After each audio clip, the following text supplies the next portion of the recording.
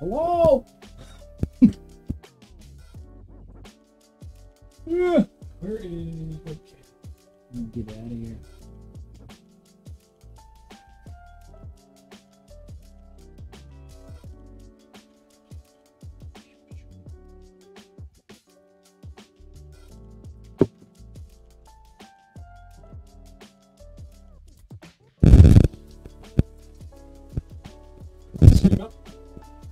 Yeah. All right.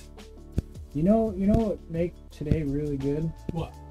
A lot of coffee. This is like my 4th coffee today.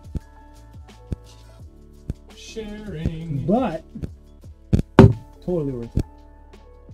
Sharing.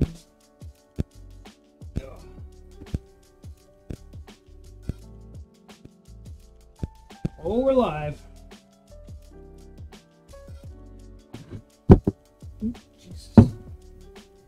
Why will it not?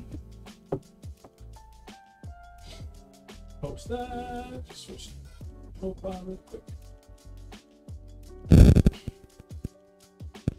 Should make current. That could be done. How? I need help here. I figured. Did you get that video I sent you earlier? What's up, Chris? Which one? TikTok video? Yeah. Oh, hold on. Gummy sours make you pucker. Or sour makes you pucker. Give your balls a tug, you dick. Not appropriate for the stream. Oh, it's not? Okay, never mind. Never mind. What the? What's that fan feel? Fan feels good. All right, Chris, what's up? Tom, howdy, Kotu. Oh, we're getting into it tonight, boys and girls. Let's hope I don't mess that up. Oh, I'm gonna have to move the microphone. It was closer, especially yours. What's up, Brian? Mine? Do I need to like? Here.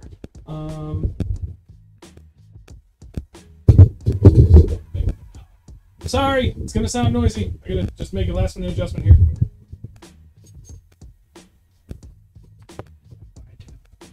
Yeah. Hold on. Maybe we can always move. Well, no, I can't really move the table because the spacing is already good. Here, I got the mic if you get that. All the way to the front. Good. Last minute adjustments here. Watch the coffee. Watch the nugs. Not the chicken nuggets. Oh, Brian. Andrew, what's up? So this is kind of like in the way. Gotta sit a little sideways. Sam, howdy. Mr. Gordy's in the house. How you doing, buddy? All right. So I heard, I saw a couple comments actually in the last stream that Andrew was still too quiet. So let me know. Keep us posted. Let's hear it. I jacked up the input a little bit better. Kind of like on the master, and then I went up 2 more clicks on Andrew, so he's almost maxed out. I might be too loud. He's probably just right. So just let us know. Don't be bashful. If at any point it's like, you know, still not right, let us know. We'll make it work. We'll fix it. But I think I got it sorted out. Sam, couldn't catch any bass today, so I caught 2 bluegill on the drop shot. Ouch, bud. Yeah. That's rough. No bueno. No, hopefully things will get a lot better after this. TV18, what's up, buddy? Yeah, after all this kind of hot weather has finally vacated the vicinity here, and we're looking at some cooler weather. Today was nice. Oh my god, it was so nice. It was like dry, no humidity. It only topped out at like 80, 82, something like that. I worked out pretty much all day. Oh, it must have been actually really nice. Yeah, the AC in my building was set to 64. I still wrote Shiri. A little static on yours. Okay. Want to turn... Let me think about this. Oh, you know what? It's probably the master. So the very far bottom right, go back 2 clicks. Let me know if that fixes the static. It was probably too much input. But I can go fix it on the software end. I tried it mechanically first. And that was probably not the right way to go about it. But we'll get her sorted. As you can see, we have a new toy. We're here to do some magic tonight. Talk Finesse. Because even though right now most people would think it's go time with the big stuff, it's also go time in the finesse stuff. If you're not fishing finesse, you're leaving fish behind. A lot. A lot of fish. To the tune of what are the gaps last week? Between 20 and 25? I don't know, yeah, something like that. And like 20 of, if I caught 25, then 20 of them were on finesse. And we tried. I wanted to keep working the bigger bait, but I caught less fish. Yeah. And he started throwing El shaky head. shaky head. I'll leave that there. And For was now. killing. He caught, I think he got around 20, 25. Somewhere in that window. We kind of lost track.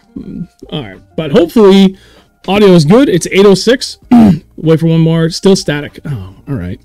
Uno momento. I think I fix. If it's that, then it's probably... Oh, wait, it wouldn't be mine. Probably yours, because I jacked yours way up. Oh yeah, that probably is mine.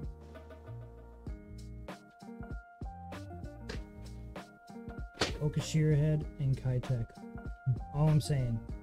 Speaking of finesse. Yeah, that'll work. Okay, let's see if that does it.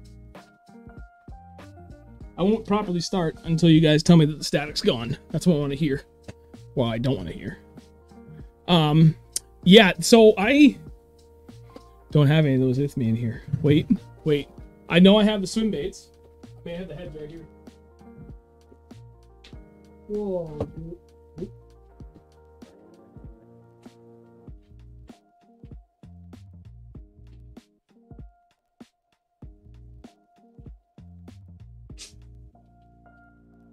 Where'd you get this?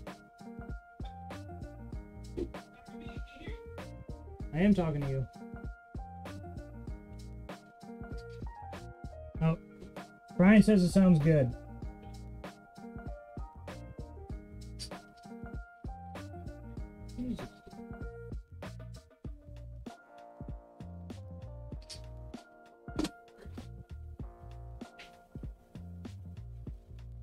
Huzzah! Okay, we have one more demonstration. Yes. Oh yeah. Yeah. Don't worry, ahead. All right, sounds good on your end. Sounds great now. Good. Sorry. So yeah, it was input on both wires still too heavy on the mechanical side. So I went and messed with the software. Again, guys, if it doesn't sound good at all at any point, let me know. I can make adjustments on the fly. I just dip out of the screen for a few seconds and we're good to go. I know this is like a really wonky color, but nonetheless. Well, it's... Oh, I rigged that like crap. I've been drinking. Boy, you ain't right in the head. All right, there we go. Oh, you mean one of these guys? We're ready. That's actually a good idea. It is such a good thing. And actually, we did really well in that last year. So let's get into it. What do we got here? Hey, Mike. Glad you could join us. We got Paul. Thank you for joining us as well. Before we get into it, for everybody that's here and watching, thank you very much. Always appreciate the support week in and week out. If you haven't liked the stream, that's a real quick and easy little click. That helps immensely. If you guys want to go the extra mile and share it, also hugely helpful. I didn't have a chance to kind of go through and do my usual pre-stream thing where, you know, like I post kind of a teaser like 2 hours ahead of time. Because it was a brutally busy day for me at work, in which 80% of my time was spent doing not my own things. So it was a scramble to get here and get the new toy set up. So it's going pretty good. Bob, Mass Big Baits, what's up? Glad you could join the stream. You know, people that have been donating to the stream through YouTube, cannot tell you how much we express that. We're still marching away towards the next goal, which is shifted. We talked about that last week. Instead of doing the camera first, we're going to focus on getting him a PC so he can start helping out with the editing, because my new career is taking me the direction that does not leave time to make videos like I used to. I'm trying, but I'm failing miserably. So we're going to make that work. Other than that, if you guys don't want to donate through YouTube, but you're feeling very generous, down in the video description below, there is a link to both my PayPal and the Venmo info is there. If you guys are willing to do it, we'd greatly appreciate it. But by all means, no pressure. So let's do the recap for last weekend. Less Rocket League, more editing. Hey, how'd you know? Did you know I hit Champion 1 Division 3 last night? That puts me in the top 3.1% in the world or something like that. What's that? Oh, just let me get that off there.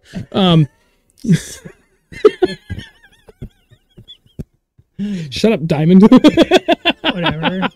Platinum. It's even worse. I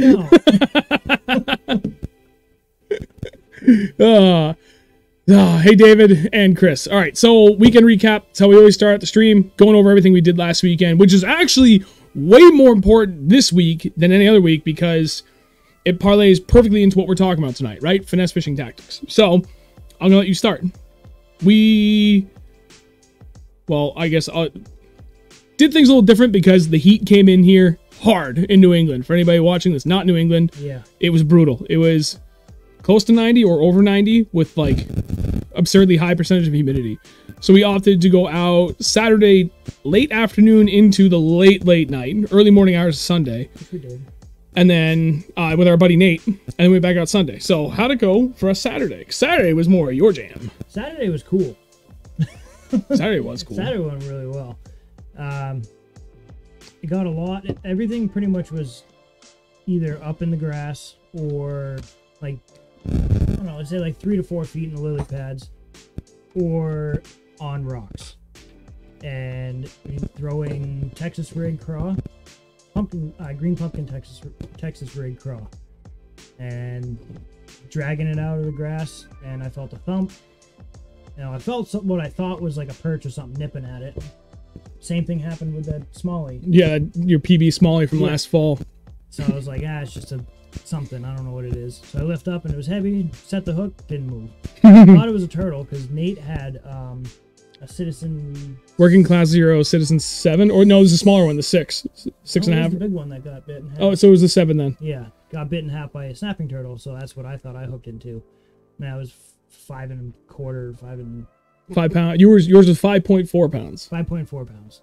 Right on the heels of that, and it's funny because the whole point of everything we were doing this weekend was I got into an online tournament to win a swim bait. Top 7 weights would get a bait. So we were swinging for the fences, and I finally caught another 5. It was 5 pounds 3 ounces. So what is it, 5.18, something like that? Yep. Didn't get a picture of it. We weighed it, threw it back. Caught a couple more that were just shy of 3. Threw those back without taking a picture. No, actually, we got one. The short, fat one that was 2 pounds 14 ounces. Yeah, that was insane. I don't remember what I caught that on. Was that the one on the DEF CON? I think it was the only one I caught on my big swim bait. It was too. I think that might have been chatterbait. I don't remember now. I don't either. I think I only got one moving bait every day. So, dude, I'm so sorry. I dropped the ball on those, but my wife said that she mailed them out, so they should be good to go. I will check with her after this. If they didn't go out yesterday, then I will definitely make sure they get in the mail first thing tomorrow. Sorry about that, Snatchy Panda. Yeah, so T-Rig Texas Craw. So after those big fish, pretty much we just worked the grass in like 3 to 4 feet of water, and we weren't really getting much, so I ended up casting out to the very edge of it, which is probably like 5, maybe 6 feet. It varied anywhere from like 3 to 6 feet on the very outside edge of all the weeds. But I think it was the deeper point is where I got bit again. It was like, I don't know, maybe 2.5 pounds. Yep. And after that, it started getting dark, so we started throwing big baits. And again, the rat did work. Dude. He kind of killed both myself. Oh, he wants you to show off your shirt. He killed both me and my buddy Nate combined, just with the rat alone. Never mind the other fish he caught earlier in the day. So that went really well. I caught a couple on the rat myself. Yeah. Including the most acrobatic smallmouth I've ever seen in my life. Oh my god. I thought I lost it. Like I heard it and I felt it before I heard it. I set the hook and it felt like I set it into literally nothing. And I thought I saw the rat skip across the water. I'm like, I missed it. It could have, and then it came back. I don't know though. We don't know. So, but whatever. And all of a sudden, the thing came like a bottle rocket out of the water twice. And I'm like, wait, what? And I reel into it, and I'm like, oh my god, I have it. Yeah. And I got to the boat. It was probably like 1.5 pounds. It wasn't big. That was funny. And then she came unbuttoned, and we just kind of kept doing that. And we tried a bunch of different things, man. We worked that rat hard. Nate was working a variety of different crank downs and wakes. You stuck to the rat pretty much the whole time. Yeah, I was like, I'm not giving anything. I'm using this rat the whole time. Yeah. Because it always paid works. off. So you outfished the crap out of us. I tried a couple of different wakes. I ended up sticking the rat too, because that was clearly they wanted the ladder knock. that's pretty much the gist of it. Like, we went till 2:30 in the morning into Sunday, and it just didn't really pan out. It's funny, like, nothing, there was no real consistency other than earlier in the day on that T-rig. And then for a narrow window, there's like 2 little narrow windows with that rat, where it went off pretty well. Huh? 11 o'clock. Yeah, it's just like clockwork, man. Show off your shirt first before we get any further. Mike wants to see it 2 strokes. What is it? That's awesome. Yeah, we were throwing that rat. So many people call it that. Pride rat. Yeah, it is a very, very bright rat. So Sunday, we actually tried going out to a different place. We both needed to sleep in because we didn't get home till 3:30. Everything was said and done. Did we go get food? I don't forget. Oh yeah, we stopped at the gas station. Did we? Yep. You got like 3 chicken salad sandwiches or something. I was wondering where they came from. I found them this morning. Oh my god! Last night, I was like, "What the fuck are these?" Did you not eat them when you got home? Apparently not. Oh, that's amazing. So, yeah, like all said and done, I remember seeing 4 something before I finally fell asleep. Woke up at 11. He woke up just behind me. Hey, Panda, glad you could join us, buddy. I was like, yeah, let's go whenever you're ready. So I think we actually left town about 1 o'clock and tried to go to a different lake. Swamped. There's people parked illegally all over the place. We passed one other pond that we know. It was actually the same place we were at on Saturday. And there was only 3 cars. So we're like, well, we don't want to go back there. There's another place like past that. But we'll check it out. We had to drive right by the boat launch. See how it looks as we're driving by. We drove by. There's only 1 boat left. So 2 guys left in the 20 minutes since we had first drove past. Yeah, it was perfect. Yeah. Like, all right, well, we're going here. And I'm glad we did. Oh, yeah. So for this online tournament, it was best 3. I had my 5-pound 3-ounce, and they do it by pounds ounces for their online tournament. I had that 2-pound 14-ounce, but you need a minimum of 3 pounds. So I was trying to swing for the fences at first, and then we got to one spot that I know really well, and I had it rigged already. I was like, you know what? I'm going to fire the shaky head at it. Literally first cast. I got smashed. And every single fish the rest of the night was hitting that weird. I didn't feel a single bite, but the moment I lifted up and they had it, they were sprinting, like literally all out as fast as they could run. It's like, oh, Jesus Christ. Yeah. Try and sit into it to catch up to it. One of them, I remember watching, he lifted up his line, there was nothing, and then all of a sudden his line went probably 30 feet the other way. I'm like, whoa, dude, there's a fish. That was funny. Every fish was like that. It was nuts. And I caught one I thought was going to be like, yeah, this is going to be a weigher. And I got, that was, I think it was only 2 pounds, 12 ounces, what that one was.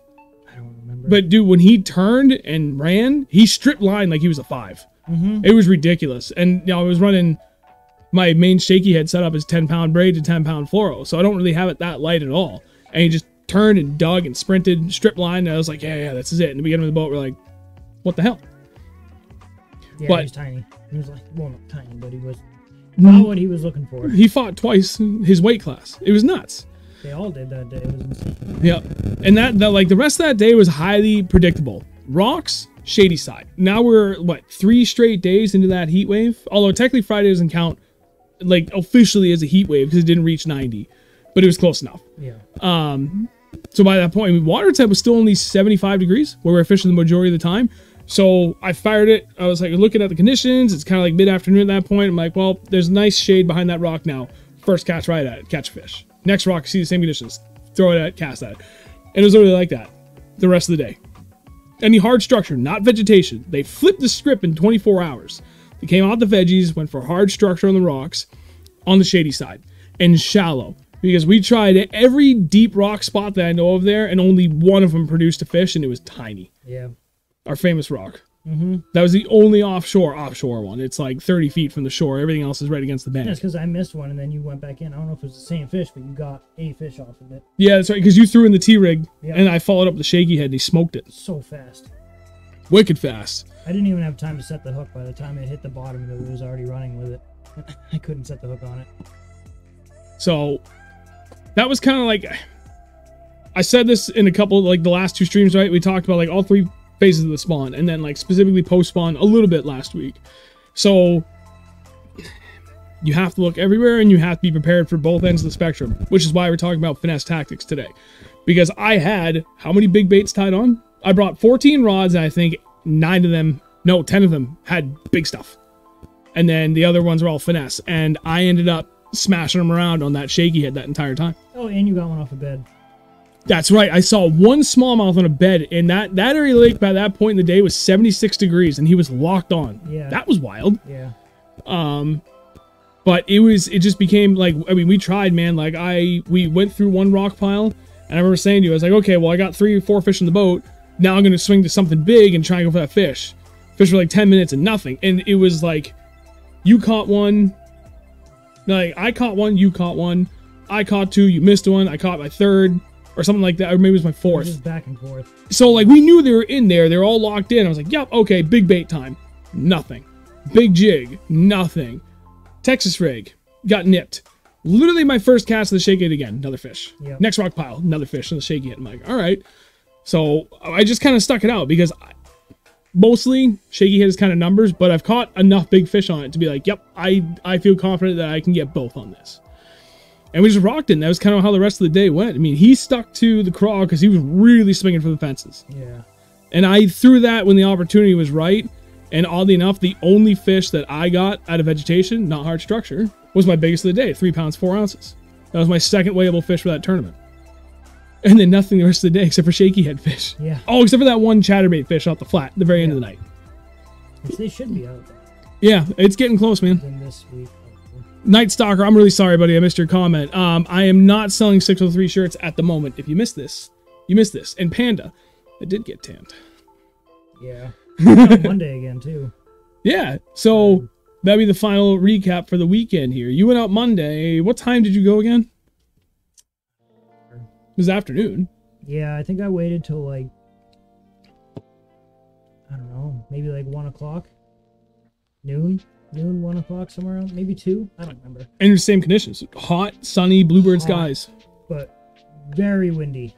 That's right. Wind was ripping Very on Monday. windy. Yep. I got up there, I'm like, whoa, man, here we go. Because I know what happens at the place that I go when it gets super windy, and I've caught some of the biggest fish of my life in those conditions on that lake. But it didn't pan out. And I started throwing the square bill and chatterbait. I lost 2 chatterbaits. Yeah, I'm switching back to floral. But, yeah, I got, I think, 15. That's what you had told me. 2 or 3 hours. And by the time I was so hot, I had to get off the water. I didn't bring enough water. You weren't wearing your FXR UV shirt. I wasn't wearing my FXR UV shirt. I was not. Were you wearing Kyle's shirt? I was wearing Kyle's shirt. I don't remember if that's UV or not. I think it is. I'll have to double check. I think you're right, though. Hey, Chris. Thanks for joining the stream, bud. 41 striper. Wow! Jeff, that's awesome. Damn. 41 striper. That's insane. Damn, that's good. That's a Jerkbait? giant. That must have been fun. Jesus. That's a rock. Oh my god, there it goes. But yeah, they were all pretty much in the shade on the rocks. Like, if I could find a rock that was in the shade, that's pretty much where they were. Yep. And I didn't really get anything. I didn't get anything in the lilies or the grass or anything like that. Back to the rocks again. All rocks. What colors were you throwing? I was throwing green pumpkin. Still? Mm-hmm. And they were hitting. hitting Switch to black and blue. I was gonna switch to black and blue jig, but I just didn't. I don't know that. It was working. So If anything, I would have switched to green and orange, because now we're kind of on that line where the orange starts coming to play a little bit more.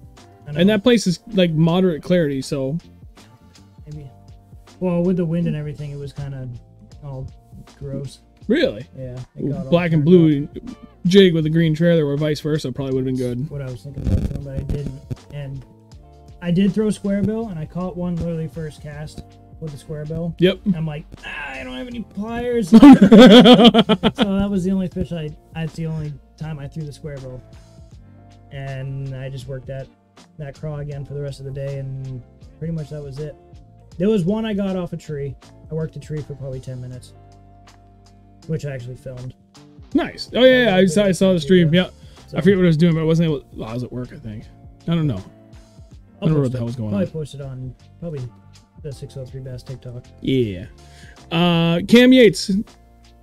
on Sunday at Winnie, I caught some good smallies on a spook and a 3.5 largemouth and a frog on our dock. Nice, dude. I actually know a few guys that did really well fishing up there shallow, that general area over the weekend. And I think we're actually going to come up that way this weekend because we have to go meet a subscriber who is hooking us up with some PC parts for Andrew. Oh, yeah. Which is hugely appreciative. So if I'm lucky, I might be able to meet the guy tomorrow after work. So we can go somewhere different, but otherwise, we may be on Winnie on Sunday. Chasing largies? Okay, yeah. Yeah, no, not smallies. No, God, no. Good.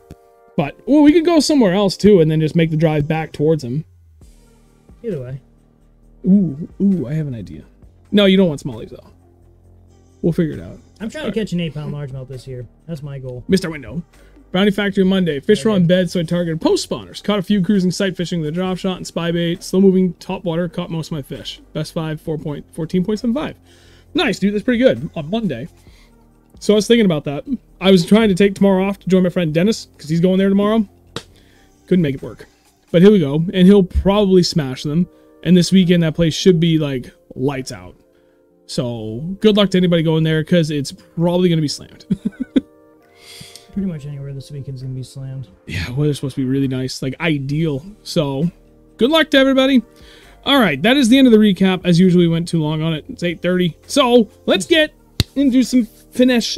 Yeah, finesse tactics. Hand me the rod, please.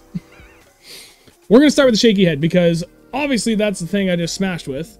Oh, this is my Wicked Custom Rods ice rod, which is gonna make perfect work for the bait tank. So we can do some demonstrations tonight. So, I keep my setup pretty simple when it comes to a shaky head. I don't remember. How often do you throw a shaky head? Aside from last year. Is that like, was last year your first year you really started throwing it, or was that a couple years ago? I really started throwing it last year, but I did do it a little bit in past years. Yeah. But last year was pretty much when I threw it with the Robo Worm, was like, that was the money. I got you. I like it. Yep. So I keep it pretty simple. I've got just a Zoom finesse worm. It's, I believe, 5 inches, might be 6 inches. Let me bring that down. It might be easier to see there. I like the VMC Ike heads. I'm pretty sure that's what this is. It's 3/16. That's like pretty much how I keep it. Gabriel, they are not at all strict whatsoever on lead in New Hampshire. They say they are, but I keep it simple. Now, obviously I'm using a nice setup, so I can't really demonstrate what I use, but for my typical setup for a shaky head, I just have a 7-foot medium, fast action, 10-pound braid to anywhere from 10 to 12-pound fluorocarbon, depending on like how hard and how deep the rocks are that I'm fishing and how big the rocks are. Like if I'm fishing big boulders, I want 10-pound, and I'm gonna tie my leader super long. I know that's heavier than my braid, but it's just for that added benefit of added safety and security around all that rock for the abrasion resistance. But as the name implies, that's all I'm doing, dude. I keep it simple. And I would say that this weekend I was doing more power finesse fishing, if anything, because I was working this thing fast. Yeah. It was like I was flipping and pitching a jig to like every laydown I could see, but I was doing the shaky head. And this is kind of how I fish it. I mean, as it's a little hard because it's right in front of us, but as it's coming towards me, I just kind of lift it. But with the angle of my line, I'm getting it to come up and come back down on the head. Come up, come back down on the head. So it's coming up and sitting, and the tail is really what's doing the most of that action. But as it comes across, you know, it just kind of dances along the bottom. Hopefully you guys can see that. Actually, it does look pretty good, doesn't it? Yeah, not bad at all. I like that. That's fantastic. Paint this black part though down here white. Yeah, that's not a bad idea. Well, so what I'll end up doing is I'll paint like the whole bottom like a matte white. So everything on it stands out still, but it doesn't reflect the light like the glass is right now. But, you know, aside from that, you know, shaky head with a heavier weight, you could probably get it to stand. It kind of does with the lighter weight, 3/16 ounce. Might do a little bit differently when you're down like in deeper water, but, you know, for the most part, dude, that's it. I will throw this thing almost strictly around hard structure, especially rock. There's something about a shaky head and rock that just kills it. Yeah. And it's like the next best thing to go to if they're not hitting a jig. This is my 1-2 punch when I know they're in and around rocks and they're feeding out the bottom. Jig first, shaky head second. I'm not even sure what I would consider third behind that, because usually if you're not getting bit on one, you get bit on the other. Yeah. And some days they eat both.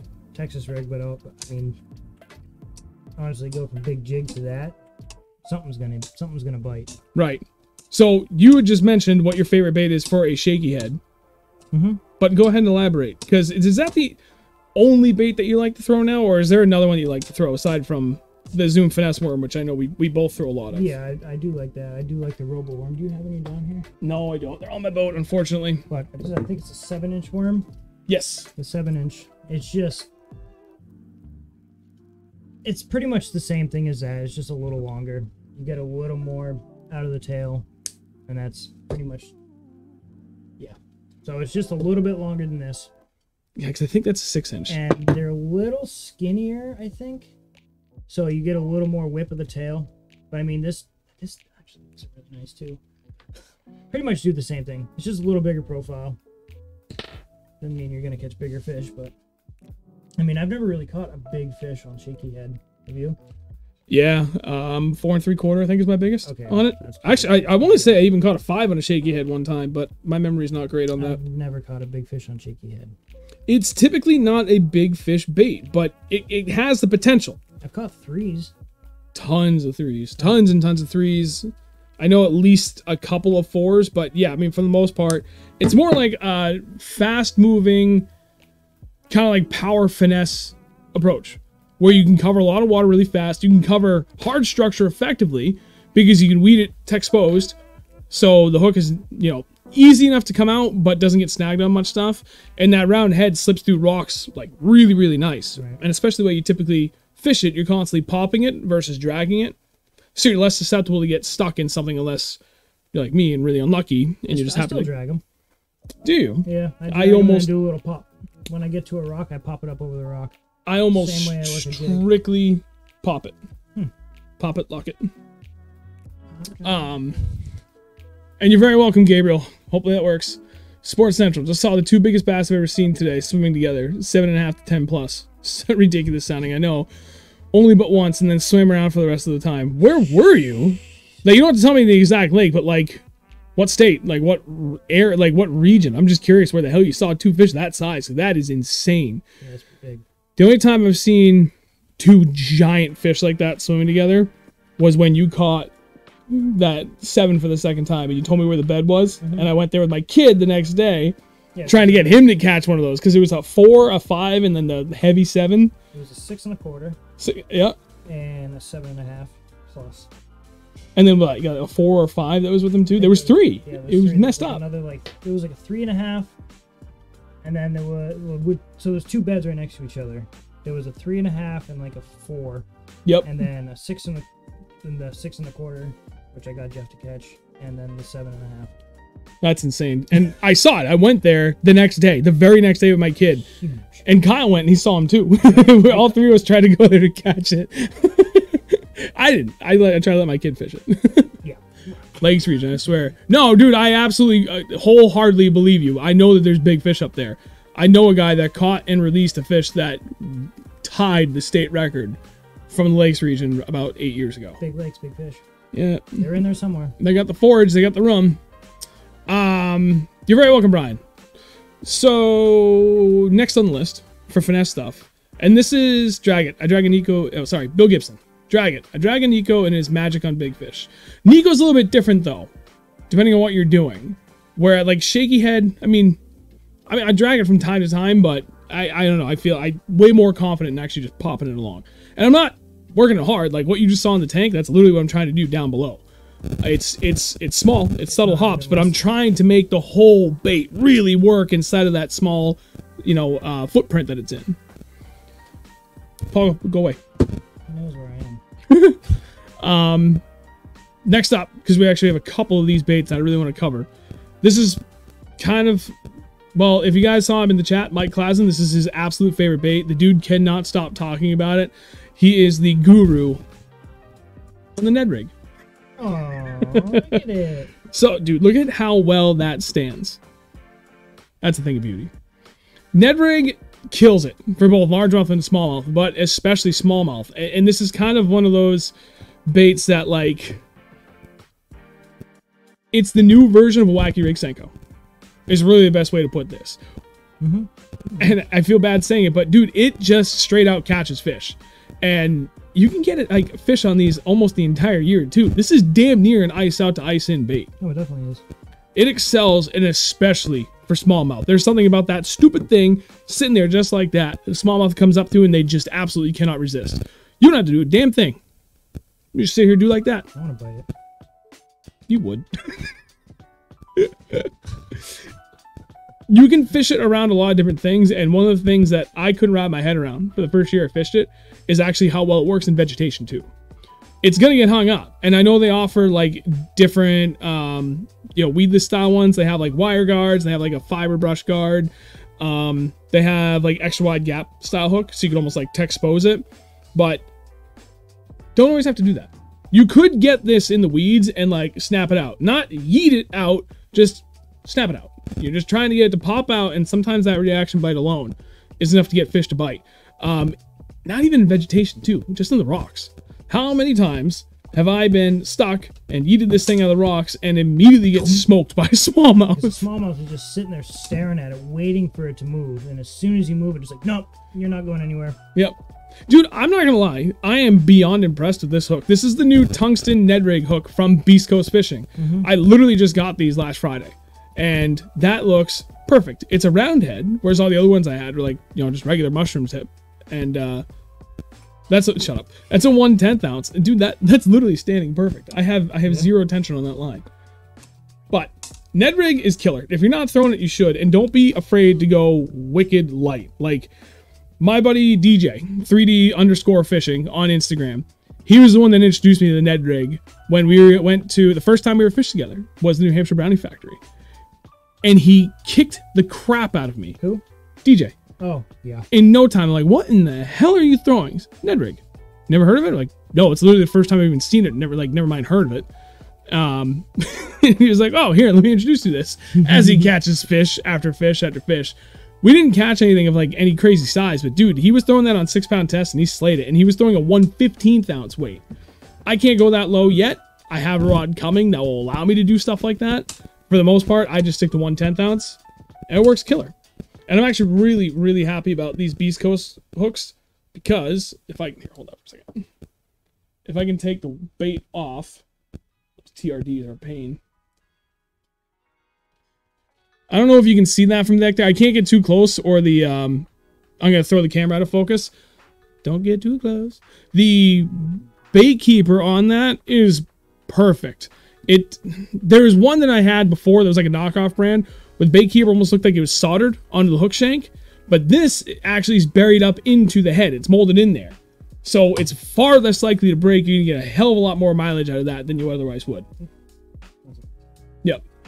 And it's a really nice hook. It's I forget what hook he has, but it's like that like black glossy finish. What the hell is it's like a black nickel. Oh, tungsten on glass does not sound good.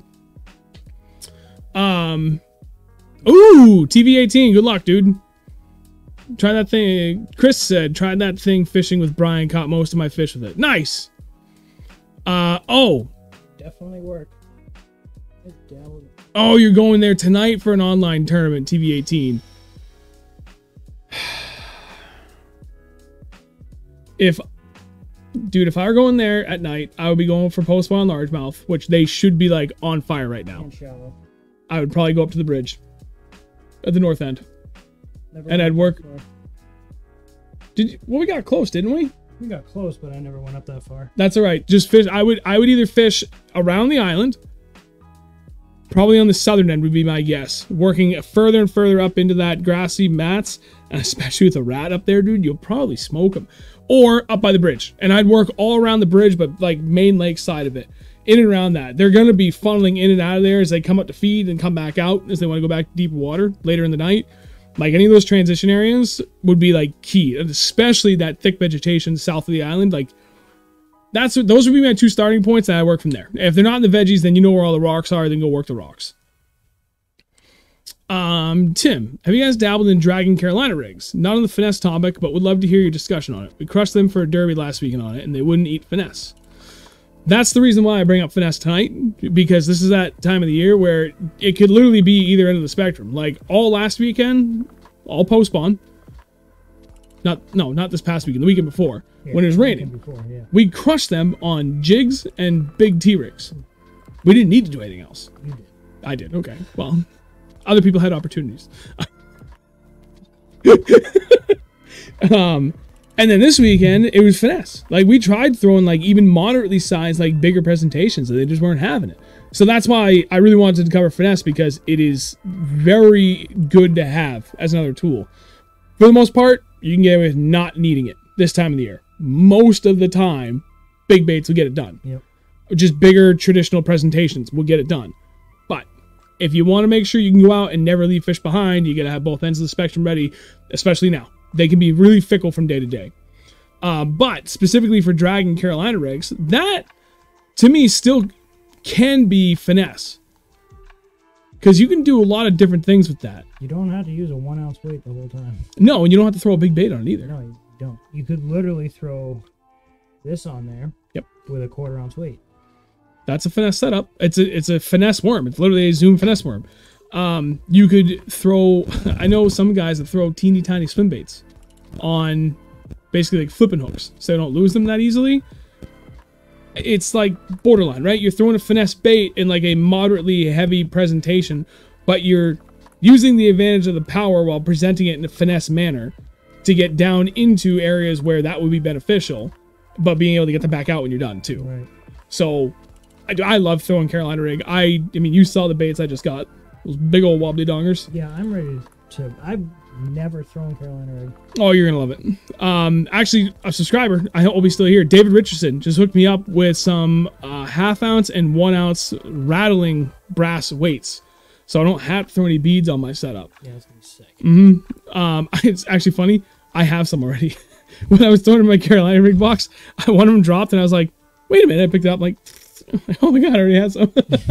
I say I have some. I literally had 2. So that's some.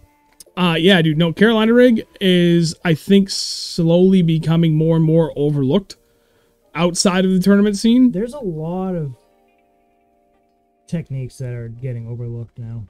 Everyone's all, oh, big swim baits and oh, bigger baits and bigger this, bigger that. Yeah. It's Senkos. It's like, I mean, I don't know why anybody would get distracted by big baits. There's so many different finesse. Yeah, I know, but there's so many different finesse techniques that still catch giant fish, and it just seem like they're getting phased out, which they shouldn't be.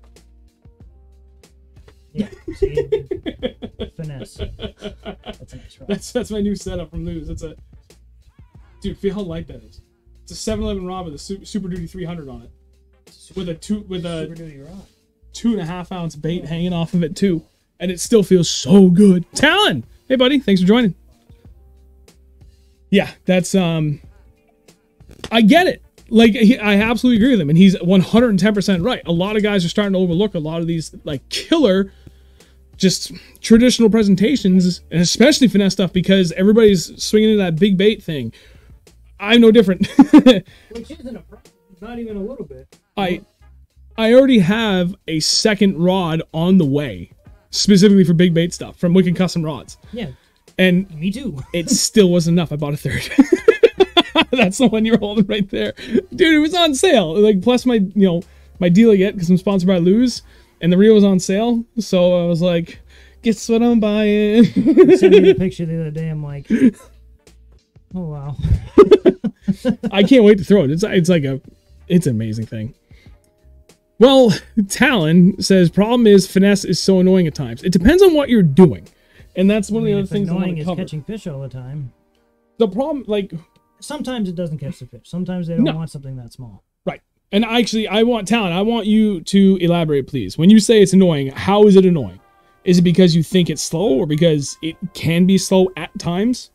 Admittedly, in my opinion, it's I'm a really slow fisherman, and sometimes I do get annoyed with finesse sometimes. Yeah, but it's I just rare. feel like I know. That's the thing. Like, I think a lot of people think when they think finesse, they think like, hold, hold the line. I fish very slow. For being someone that's so freaking off the wall, back and forth off everything, I fish extremely slow. Which has made me a better angler, because you've been kicking my ass, and I have to slow down to keep up. Sometimes I get it though. Sometimes finesse fishing, it's like, oh my god. just want to pick up a freaking half-ounce jig and I want to go freaking toss the shit. And drop the hammer on fish? Drop the hammer on fish. Some days, like, throwing drop shot, it's like, do this all day and just wait. And, but sometimes you can work it fast. If they're hitting it fast, then it gets fun. Which is, in my opinion, more often than not. It's rare that I feel like I really have to work for a finesse bite. Yeah, you kind of drop it down. Pretty much by the time it gets down there, they're usually either like on it or you work it for a couple seconds, then they're on it. Right, which most of the time we can get done. Yeah. What did Talon just say? So it's so much slower usually. I much prefer power fishing and actively looking for them versus throwing a square bill and chatterbaits and spinnerbaits. Well, it's kind of like you, though. Then that's not even finesse fishing that you're talking about specifically. You're talking about moving baits versus literally anything else. Because what you're talking about can be said for throwing a jig or a Texas rig or literally anything that's not one of those moving baits. Right. So, I don't know. Talon, I think you need a perspective adjustment. And I mean that in a really good way. 812. Where was that? That's insane. Who said that? In Carolina on a rig. Zach. Carolina a few years back. 812. That's insane. Did I tied that too far again. Damn it. So one of the Maybe things. You just have more confidence in your square bills and your chatterbaits and spinnerbaits. I mean, you do catch a lot of fish, and they do target bigger fish. That they do. Is 100%. But there's also times where we've gone out and thrown finesse and had 20+ pound days. You mean like 6 straight weeks last year? 6 straight weeks.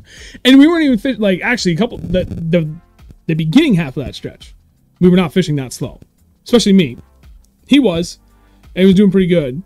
But even backing that up 2 weeks, I was fishing finesse. It was the same bait, but we were not fishing that slow. I only had to wait like 5 or 6 seconds after it hit the bottom and then pump. I mean, but yeah, at the beginning, like towards the end, we had to fish real slow. Yeah, but now we're talking the water was like 37 degrees. Yeah, I mean, we had our baits down there for a couple minutes. Right, so that's to be expected at that time of the year when you're talking about water temps that cold. Yeah, but the bulk of the year, it's usually pretty good water temps. Yeah. And then there's some other things we're going to talk about that are like super finesse that you can move fast. It's actually one of the first things that someone talked about inside the chat. But continuing on with things, my absolute go-to, above all else, is the old drop shot.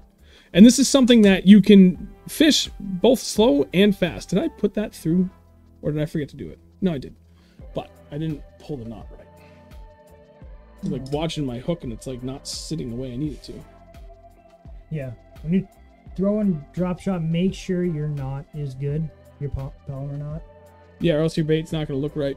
Yeah, you're not. If your hook is down, mint, you're gonna lose so many fish. Make sure it's. I'll show you. I grabbed the wrong hook, so this is way too big of a hook right now, so my bait's not going to sit right on it, and I had to adjust it. But I was trying to throw a bigger bait the other day. That's why I have this. This is the hook I grabbed. If I can move this, I'm gonna break that glass. So anyway, that is about as close to perfect as you're gonna get, and this is the Beast Coast Magic Flick. This is what sets this bait apart, is that tail quiver, which it's sideways. Come on, there you go. Yeah. Show them the magic. See that? Every time you flick it, it's like the tail wants to bend in on itself. Drop shot can be both the slowest and fastest finesse method of fishing. Look at that. Absolutely. Yeah. That's just about perfect. And when you get it down and it sits just like that, man, that alone can be money right there too. It's not that different from a Ned rig. You don't have to do much with it. And you also got to think you got current playing with it, and you got, it could be grass down there that's bouncing off stuff, and get that right there. Yeah, is that? It's gonna be moving pretty natural. So, and to his point about current, one of the things we learned, remember we were bed fishing a few years ago, like specifically we were out there to film on beds, and we were filming. I was trying to get footage for the Magic Flick with Josh. Yep. Yeah.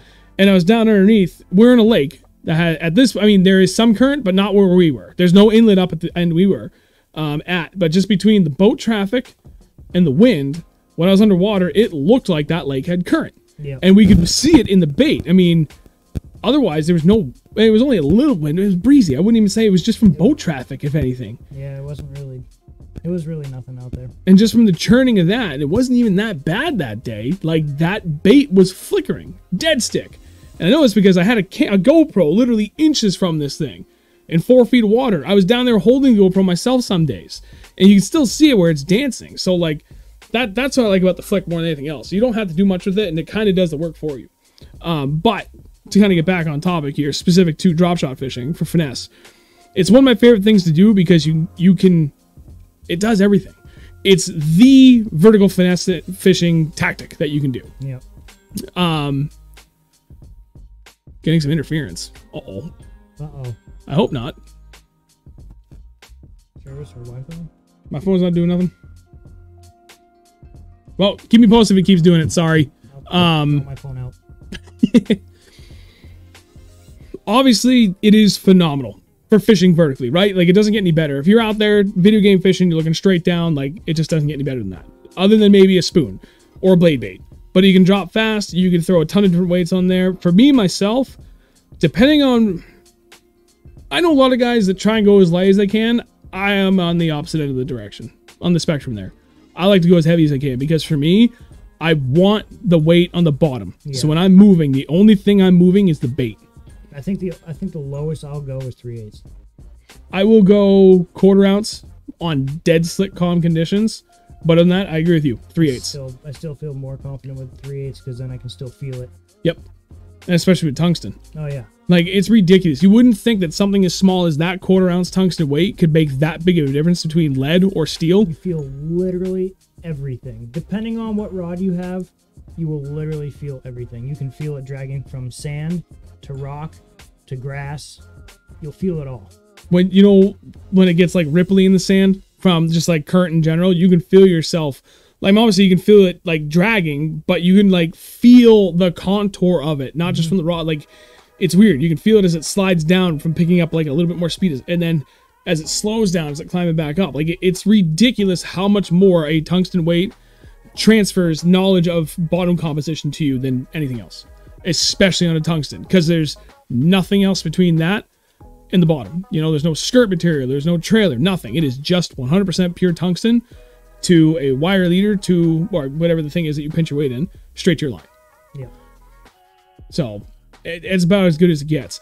But you can still bomb the thing, and you can cover water fast with that. We were up on the St. Lawrence. We had 1 ounce weights, 1.5 ounce weights. 1 ounce. We were saying. No, we had 1 ounce weights, and we were saying we thought we needed 1.5. Yeah, 1.5 ounce weights. The current was ripping. We were throwing. You've never experienced anything like that, except for maybe in the salt. We were throwing. Well, we were throwing that bait, and we also had a couple other baits that we were throwing. With 1 ounce weight, we were throwing it 100 to 150 feet in front of the boat, at least. Yep, in anywhere from 50 to 60 feet of water. By the time it hit bottom. It hit bottom with a 1 ounce weight, it was below the boat. to video game fish, straight vertical fishing, we had to lob it as far as we could. Like he said, 100 to 150 feet, depending on what the wind was going to do to us. And by the time it got down in 50 to 60 feet of water, again, straight below your feet. Yeah. Could not believe it. Insane. With a 1 ounce weight. That's ridiculous. If that doesn't tell you how fast that current was moving, I don't know what to tell you. It had to have been like 6 knots. Yeah. 6 knots. That thing put the Ultrex to the test. That Ultrex was on 100, and it was cranking. Those batteries were not happy with us. No. Every night we had to charge it. Well, obviously, but... Yeah. From pretty much dead to... Yeah, it was nuts. So, aside from the Magic Flick, what is your... Well, yeah, what is your favorite drop shot weight? So, answer that first, and then I want to talk about... Or bait? Bait, sorry. I don't know what I said. Yeah, favorite bait. And then from there, one of the things I really want to touch upon is bait size, because that is another often overlooked thing that's going to become very, very important in a very short amount of time. And I don't know that we're going to come back to this again before that transition, where bait size is key. But we'll get to that. First, favorite baits other than the Flick? I like the Z-Man. Is it the trick shot? Yes. The Z-Man trick shot. And it's got the stretch just like every other Z-Man, the last tech or whatever it is. They hold up, they stay on there forever. You don't have to go through as many, as these will get ripped off and tossed. And these are still probably one of my favorite. They definitely 100% are one of my favorite drop shot baits. But the Z-Man is just, if I don't have these, I'm gonna go with the Z-Man, because they stretch a freaking mile. You don't lose as many. Right. And one of the biggest complaints I hear from people about any of the Z-Man Elastec material is it's stiff. Like there's small swim baits. I forget what they're called. The Minnow Z, I think. Yeah. Like they're pretty stiff. You know, there's not a whole lot of action to them. But those trick shots. The trick shots are. They've got good action to them. Because they're a lot thinner. They got a beautiful taper, go from main body back to the tail. So it allows that almost as much action as the flick, but it's kind of hard to beat the flick. That. It's almost that shape, just I think it's a little skinnier, but it has to be skinnier for that Elastec plastic to actually do what they want it to do. Right. But this is just a bulkier profile, and these get absolutely hammered. There's something about that tail that Derek there, the owner of Beast Coast, was able to just nail. Perfect. Like, you know, it's got a natural, very easy quivering action to it, and you can see. We like watching it. Like, it doesn't take much to get that thing to dance.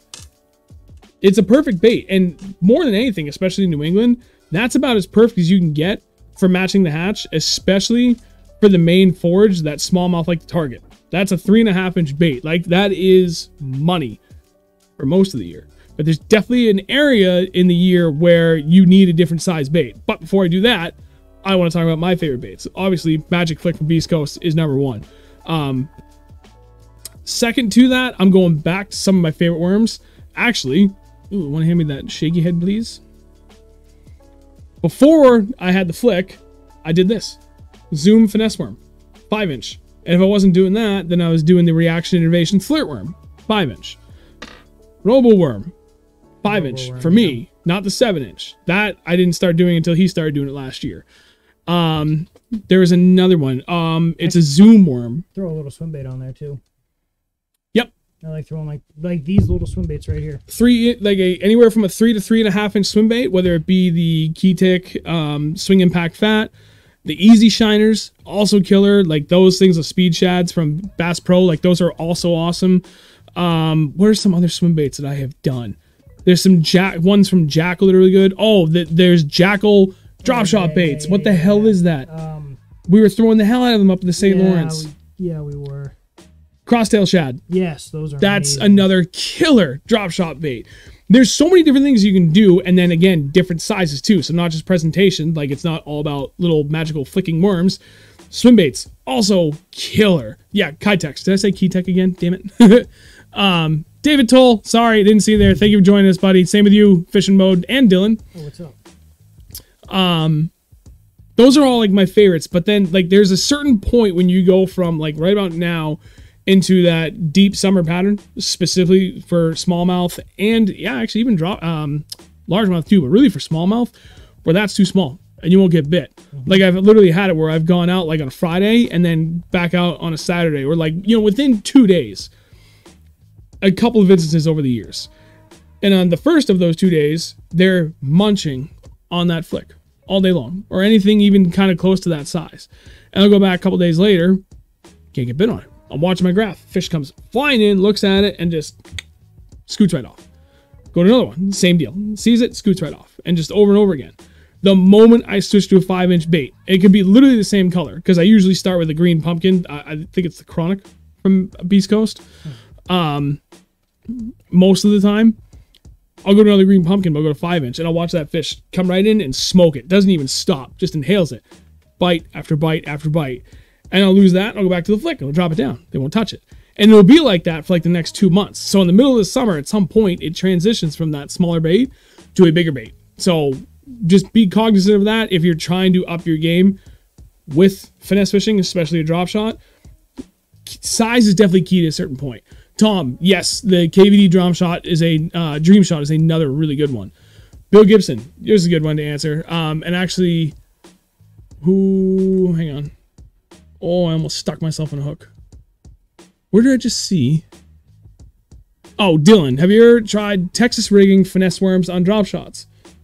Power shotting. Yeah. You've tried that several times. Yep.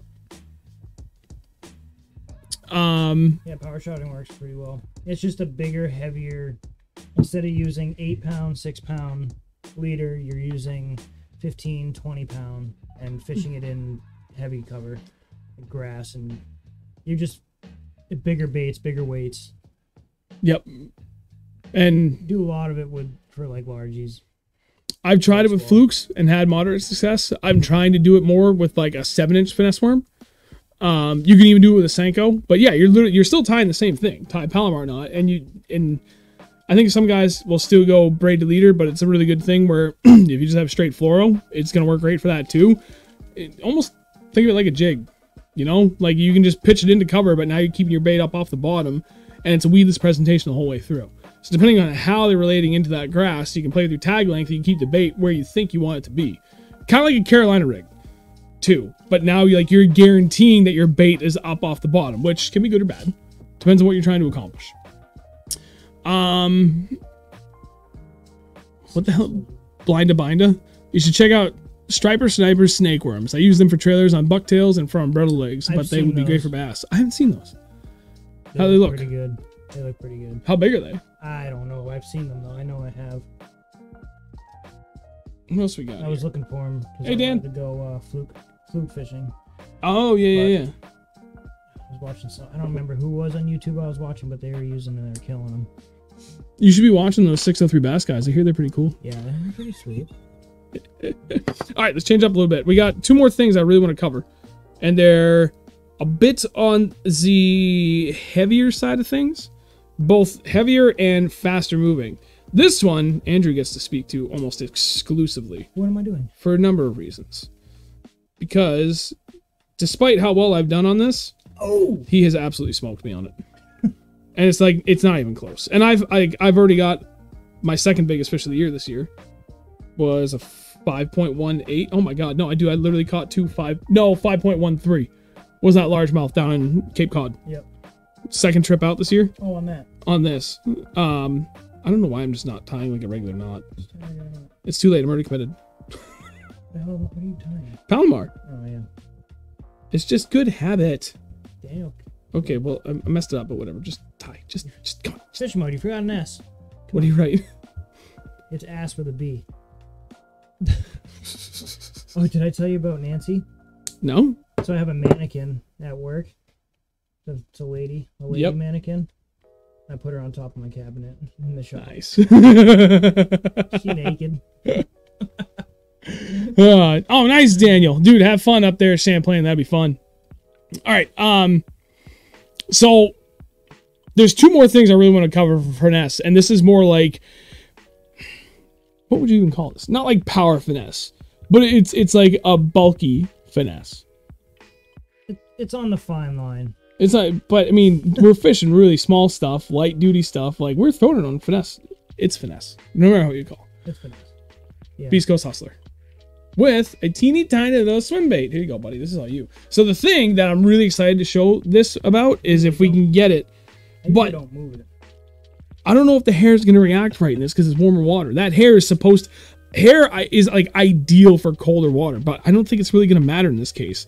The whole purpose of having a like hair jig or just hair in general is it's supposed to help breathe. And if I were smart, I would have tied on a brand new jig because that one has seen hell and back already. So that hair is not doing the best. But Beast Coast Hustler, it is a hybrid finesse / hair jig. Finesse skirt. It's got like a kind of unique head style that's really good for kind of standing up, but also slips through both heavy cover and over hard structure extremely well. Yes, it does.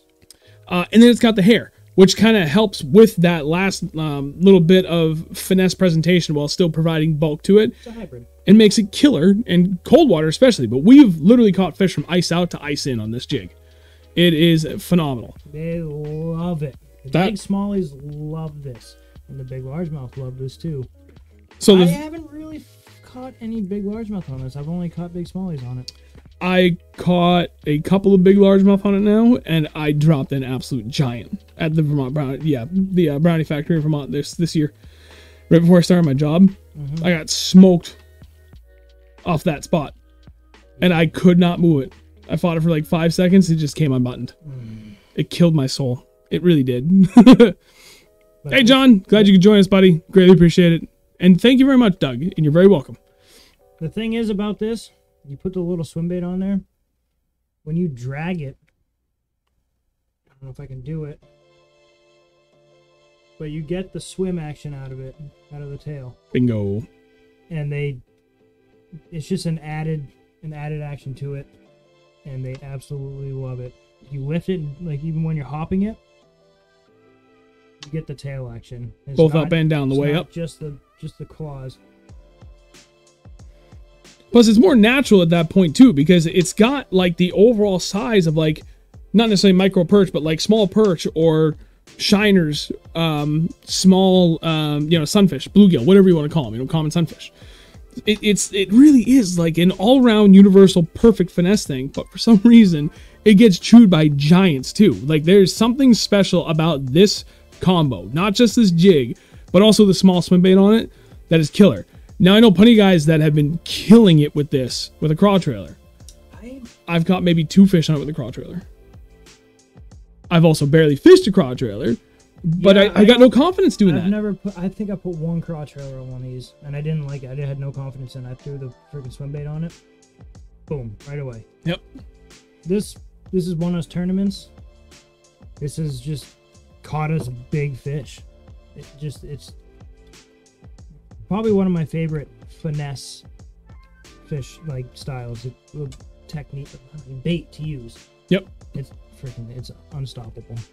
Hey Andrew, thanks for joining the stream, buddy. Hey. There's a variety of different weights on this, and for like, I don't know, for me, the 1/4 ounce is perfect. That's their middle range of the size. Well, actually, that's not even true anymore because they have more sizes coming out. Prior to really committing to the 1/4 ounce, I was fishing a lot of 3/8 ounce. Again, I tried a variety of craw trailers. I was trying, I'll just leave it at that, variety. I wasn't just using it straight out of the package. I was trimming trailers like you wouldn't imagine. I was trying all sorts of different sizes where teeny tiny little body, these big legs, or fat body with these little short stubby legs, like everything. There's something different about the swim bait on it more than anything that just seems to work. And I think the biggest reason is exactly what Andrew demonstrated. When you're crawling it on the bottom, you're not really crawling it. But even that subtle movement, you get a little shimmy of the tail. It looks so perfectly natural working on the bottom. We're probably going to regret sharing all this info. That's fine. We don't tournament fish anyway. What do we care? So, no, the plus side too is Derek, the owner of Beast Coast, changed the design on this. So it used to be just a single like wire hook keeper, kind of like what they have on the Ned rig, or like any other jig. But more specifically, how it's a Ned rig. It's got that little wire. Now he's got a screw lock on it. A little bit more difficult to get a swim bait on there perfectly. I've actually just been too impatient, and I just go short amount of the swim bait and just stuff it over it. Holds up pretty well still. I know it's not the right way to do it, but it works. Take a look at it. Right now, I would say a 3.3 inch swim bait of any kind, 3 to 3.5 is like perfect for this. Do not be afraid to go way smaller or quite a bit bigger. Yeah. Rely on that skirt and the hair. There's something about that combo, man. Like he just nailed it. And that head style's amazing. Like how often we get stuck on that? Not often. No, it's got a really light duty brush guard, but that is a stout hook. That's actually one of the things we didn't even talk about. This is finesse, but that's like a jig hook. Like that thing's got, man, that's a pretty good thick gauge. Like that's more than you would get out of your standard like Gamakatsu extra wide gap hook. Like that is a thicker gauge than that. It's pretty much just like a 1/4 ounce. Like it's just a finesse jig, really. Yep. That's pretty much what it is. But you can swim it like a champ. Mm-hmm. And that's the other thing. It's not, man, that's enough. I can go on and on and on about how good and how versatile this jig is, but that's the biggest thing. It is versatile. It's got to be one of the single most versatile baits on the market. I'm not just saying that because I'm sponsored by Beast Coast. I legitimately believe that. I have a case dedicated just to hustlers. I have every color the guy makes, and I have them, I don't know, I probably got like 6 or 7, maybe more, of them in both 3/8 ounce and 1/4 ounce now. Like, they're that good. And if you find a bunch of different swim baits that you have absolute confidence in to pair with it, I promise you that thing is worth its weight in gold. It's phenomenal. We got fishing mode. I love the swim baits, the Kitex and stuff. Use them for everything. They're phenomenal. John, South Shore, Mass, surface water tempo is 80 degrees today. Jeez. I believe it. You guys are always way ahead of everybody else. Now a big part of that too is just how small those bodies of water are. Yeah. Steve, never had great results with the jig. Probably just me. Lack of technique. Slow down. And don't overthink it. Yeah. See a rock, throw pop, it. Pop, pop. Let it sit. Pop, pop. And I'm not popping. Literally that. Just with your wrist. Show them. This is all we're doing. That last hop. That's about what I do. It comes up about 2 inches off the bottom. And that's it. And then sometimes I'll do this too. This is actually one of my favorite ways to fish a jig. If I can do this without popping the mic. Pardon me 1 second. Yeah, that. Just a little shimmy. Like if you get it up onto a rock. Oh, that's perfect. That's literally what I try and do. I make it just look like it's, like he just said, shimmying across the bottom. Yeah.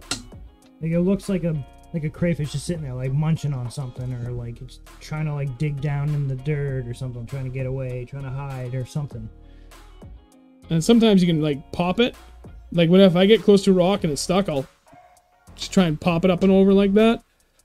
But that's it, man. That is literally what I do. No joke. 90+% of the time I fish a jig. Shimmy it.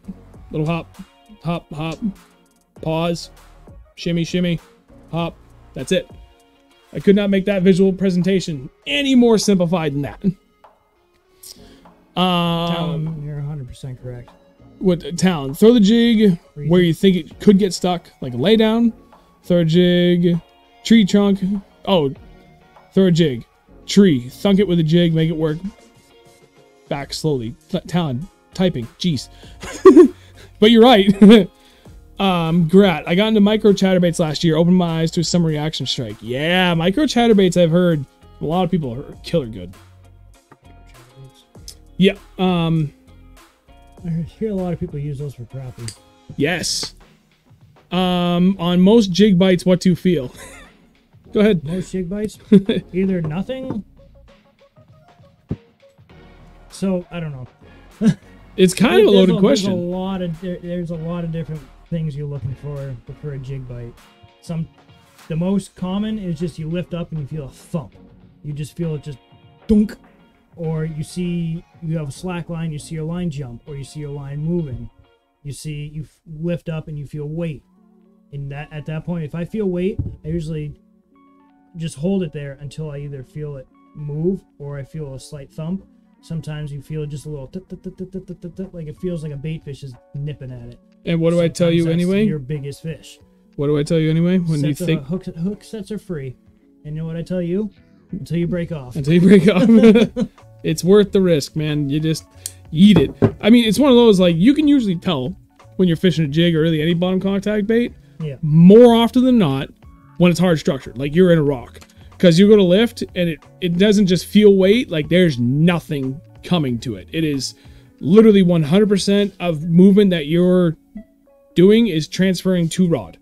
Versus something that's moving, whether it be vegetation or stick or fish, you're not 100% of your movement isn't translating to the rod, if that makes sense. Right, there's give.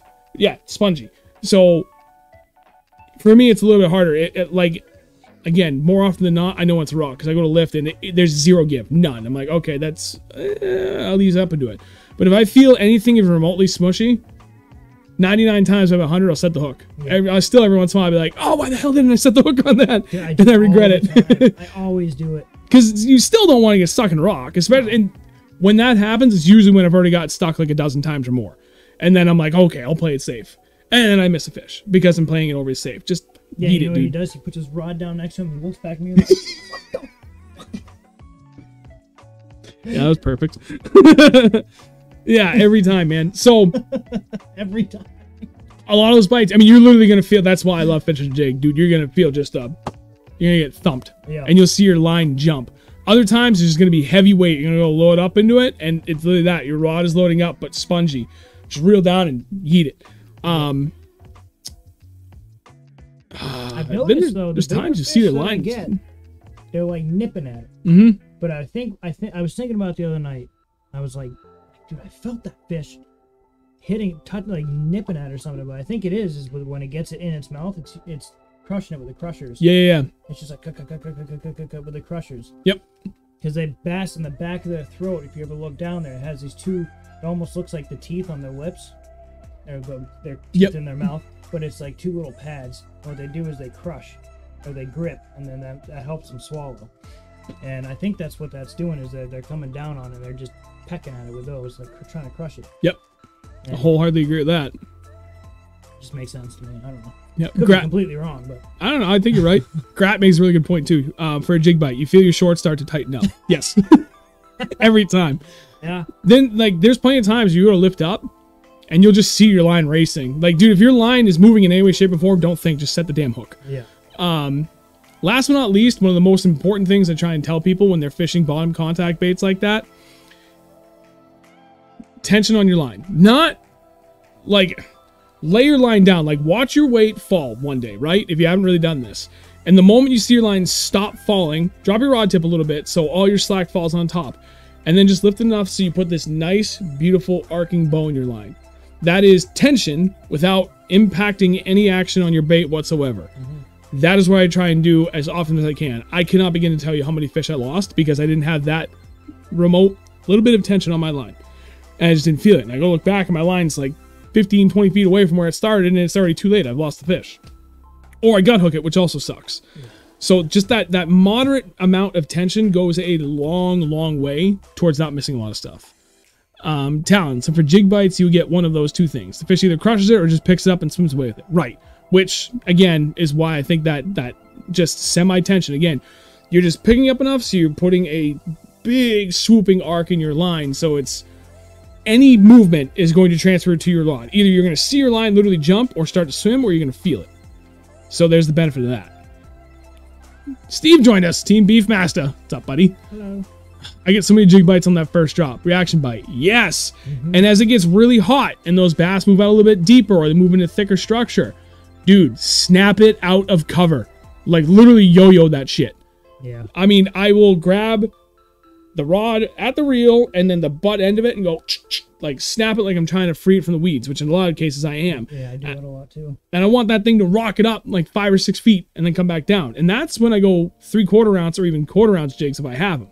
Because I want them to come back down kind of slow. And I'll change up my jig trailers to something that's better suited specifically for the fall. So it's got like a little bit more eye catchability to it. Yeah. Those are always huge. But that's, there's an episode that I want to do with a specific guest on like advanced jig fishing at some point. So we'll save the rest of that for another day.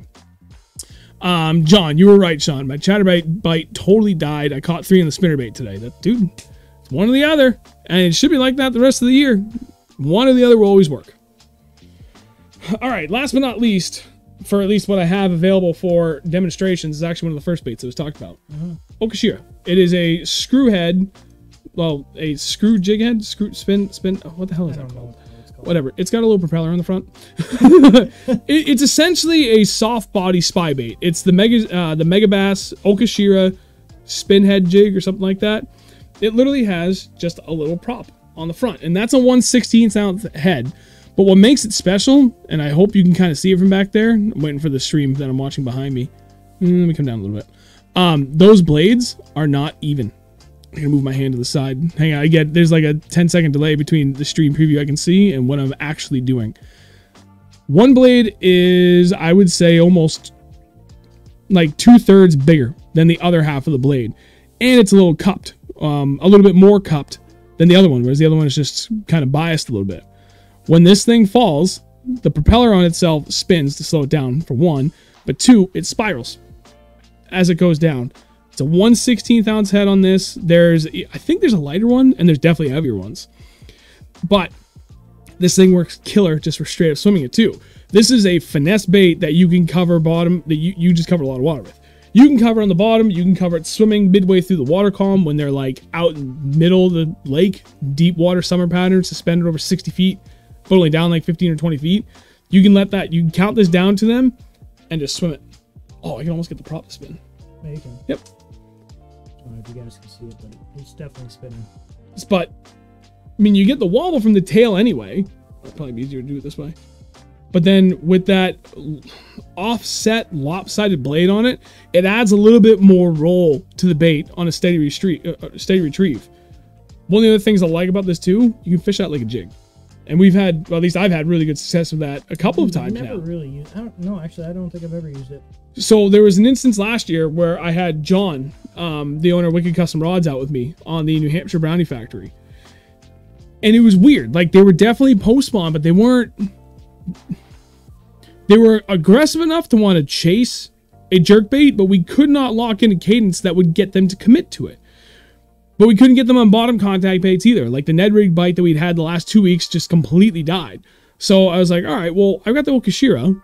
And there was one day before that, we were out in that stupid lake with all the super skinny bass. Remember we were wicked slow, brutally cold. You went there for trout in the middle of winter. Okay, yeah. And I picked up this thing. I think it was like the 3rd or 4th cast. I finally caught one. And I was just slow rolling the thing on my spinning setup. Bombed it out, counted it down what I thought was about 15 feet deep, and just slow rolled it back to the boat, and I got smoked.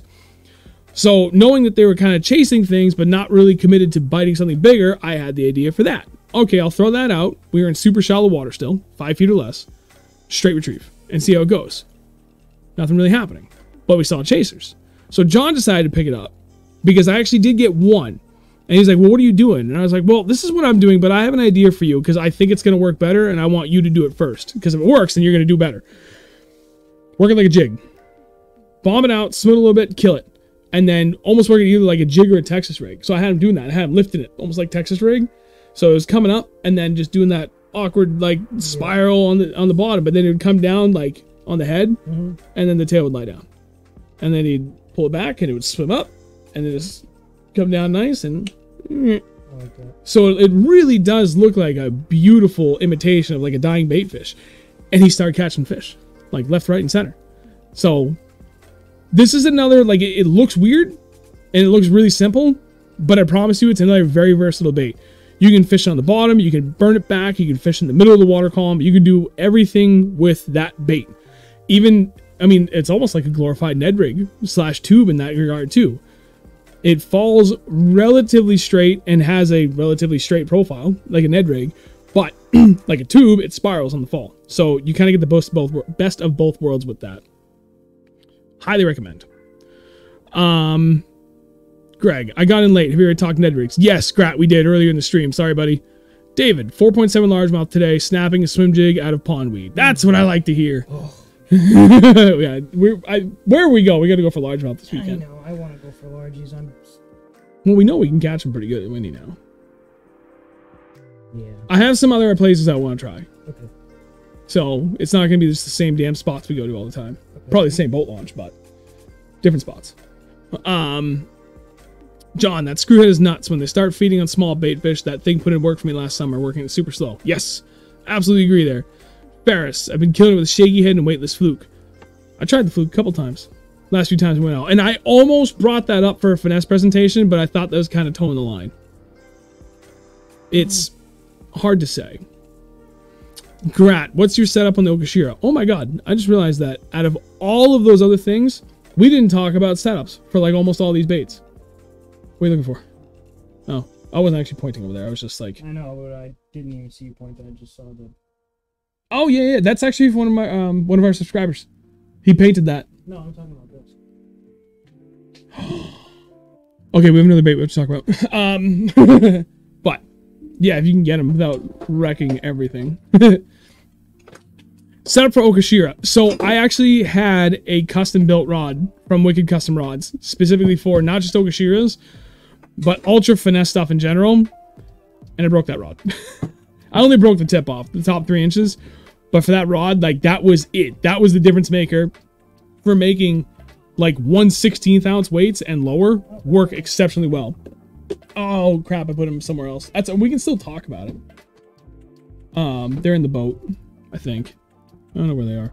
So, what I had versus what I'm getting, like I think in next week, because I'm having another one built by John at Wicked Custom Rods. My first rod was a 7'3" medium light fast. And I threw that with a 3000 series reel, 10-pound braid to a very long 8-pound leader of fluorocarbon. That was good enough to throw it like 100 to 120 feet on a good day. Which is still pretty far, but not like crazy far. No, but for something that small. For a 1/16 ounce weight, yeah, it's pretty good. Pretty freaking good. Yep. That thing was actually even killer for like 1/10 ounce. I could bomb that. Now, if I had a fully spooled, like to the brim 4000 series reel, I could probably get like 120 plus on every cast. but like 100 to 100 and actually 20. I think I said 150 earlier. Like 100, 120, 130, something like that. Like that was pretty consistent. And feet, not yards. I'm so sick of people saying yards when they're talking about casting distance. If you're throwing it 150 yards, you're throwing it 1.5 football fields. What do you think you are, Charlie Moore? So long ass cast. Dude, he does. It's nuts. So now the rod that I'm having built, sorry, I punched the mic, 7'6", medium light, fast. And that's literally, that one is actually specifically rated to 1/16 ounce. That I do have a 4000 series reel that is spooled up to the max with 10-pound J braid for my braid that I'll throw to 8-pound fluorocarbon leader. And it seems kind of light for a hook of that size, but I promise you that hook on that Okashira is deadly sharp. It is like, it's crazy. It's a stout hook, but it's like a drop shot hook for like how sticky it is. So don't be afraid that a light hook set won't still get a good hook set with that. Gary's fishing mission. I just got in first time making the live, but listen on my way to work all the time. Nice! Thanks, Gary. Greatly appreciate it. But yeah, we'll be on for a little bit. Don't worry. Go-to. Texas rig tube has been my go-to the last week. I've never Texas rigged a tube. I lied. I tried that a couple times and I had caught 0 fish. Yeah, Bobby Stark. Yeah. He used to take me out. Yep. The pond. Yeah, the one out in the woods. Yeah. Lineborough, yeah. He had me out there and we Texas rigged tubes. Could not stop catching fish. I know guys that do it a lot and they kill it. I tried it, dude. I tried like hell and I could not get bit on it.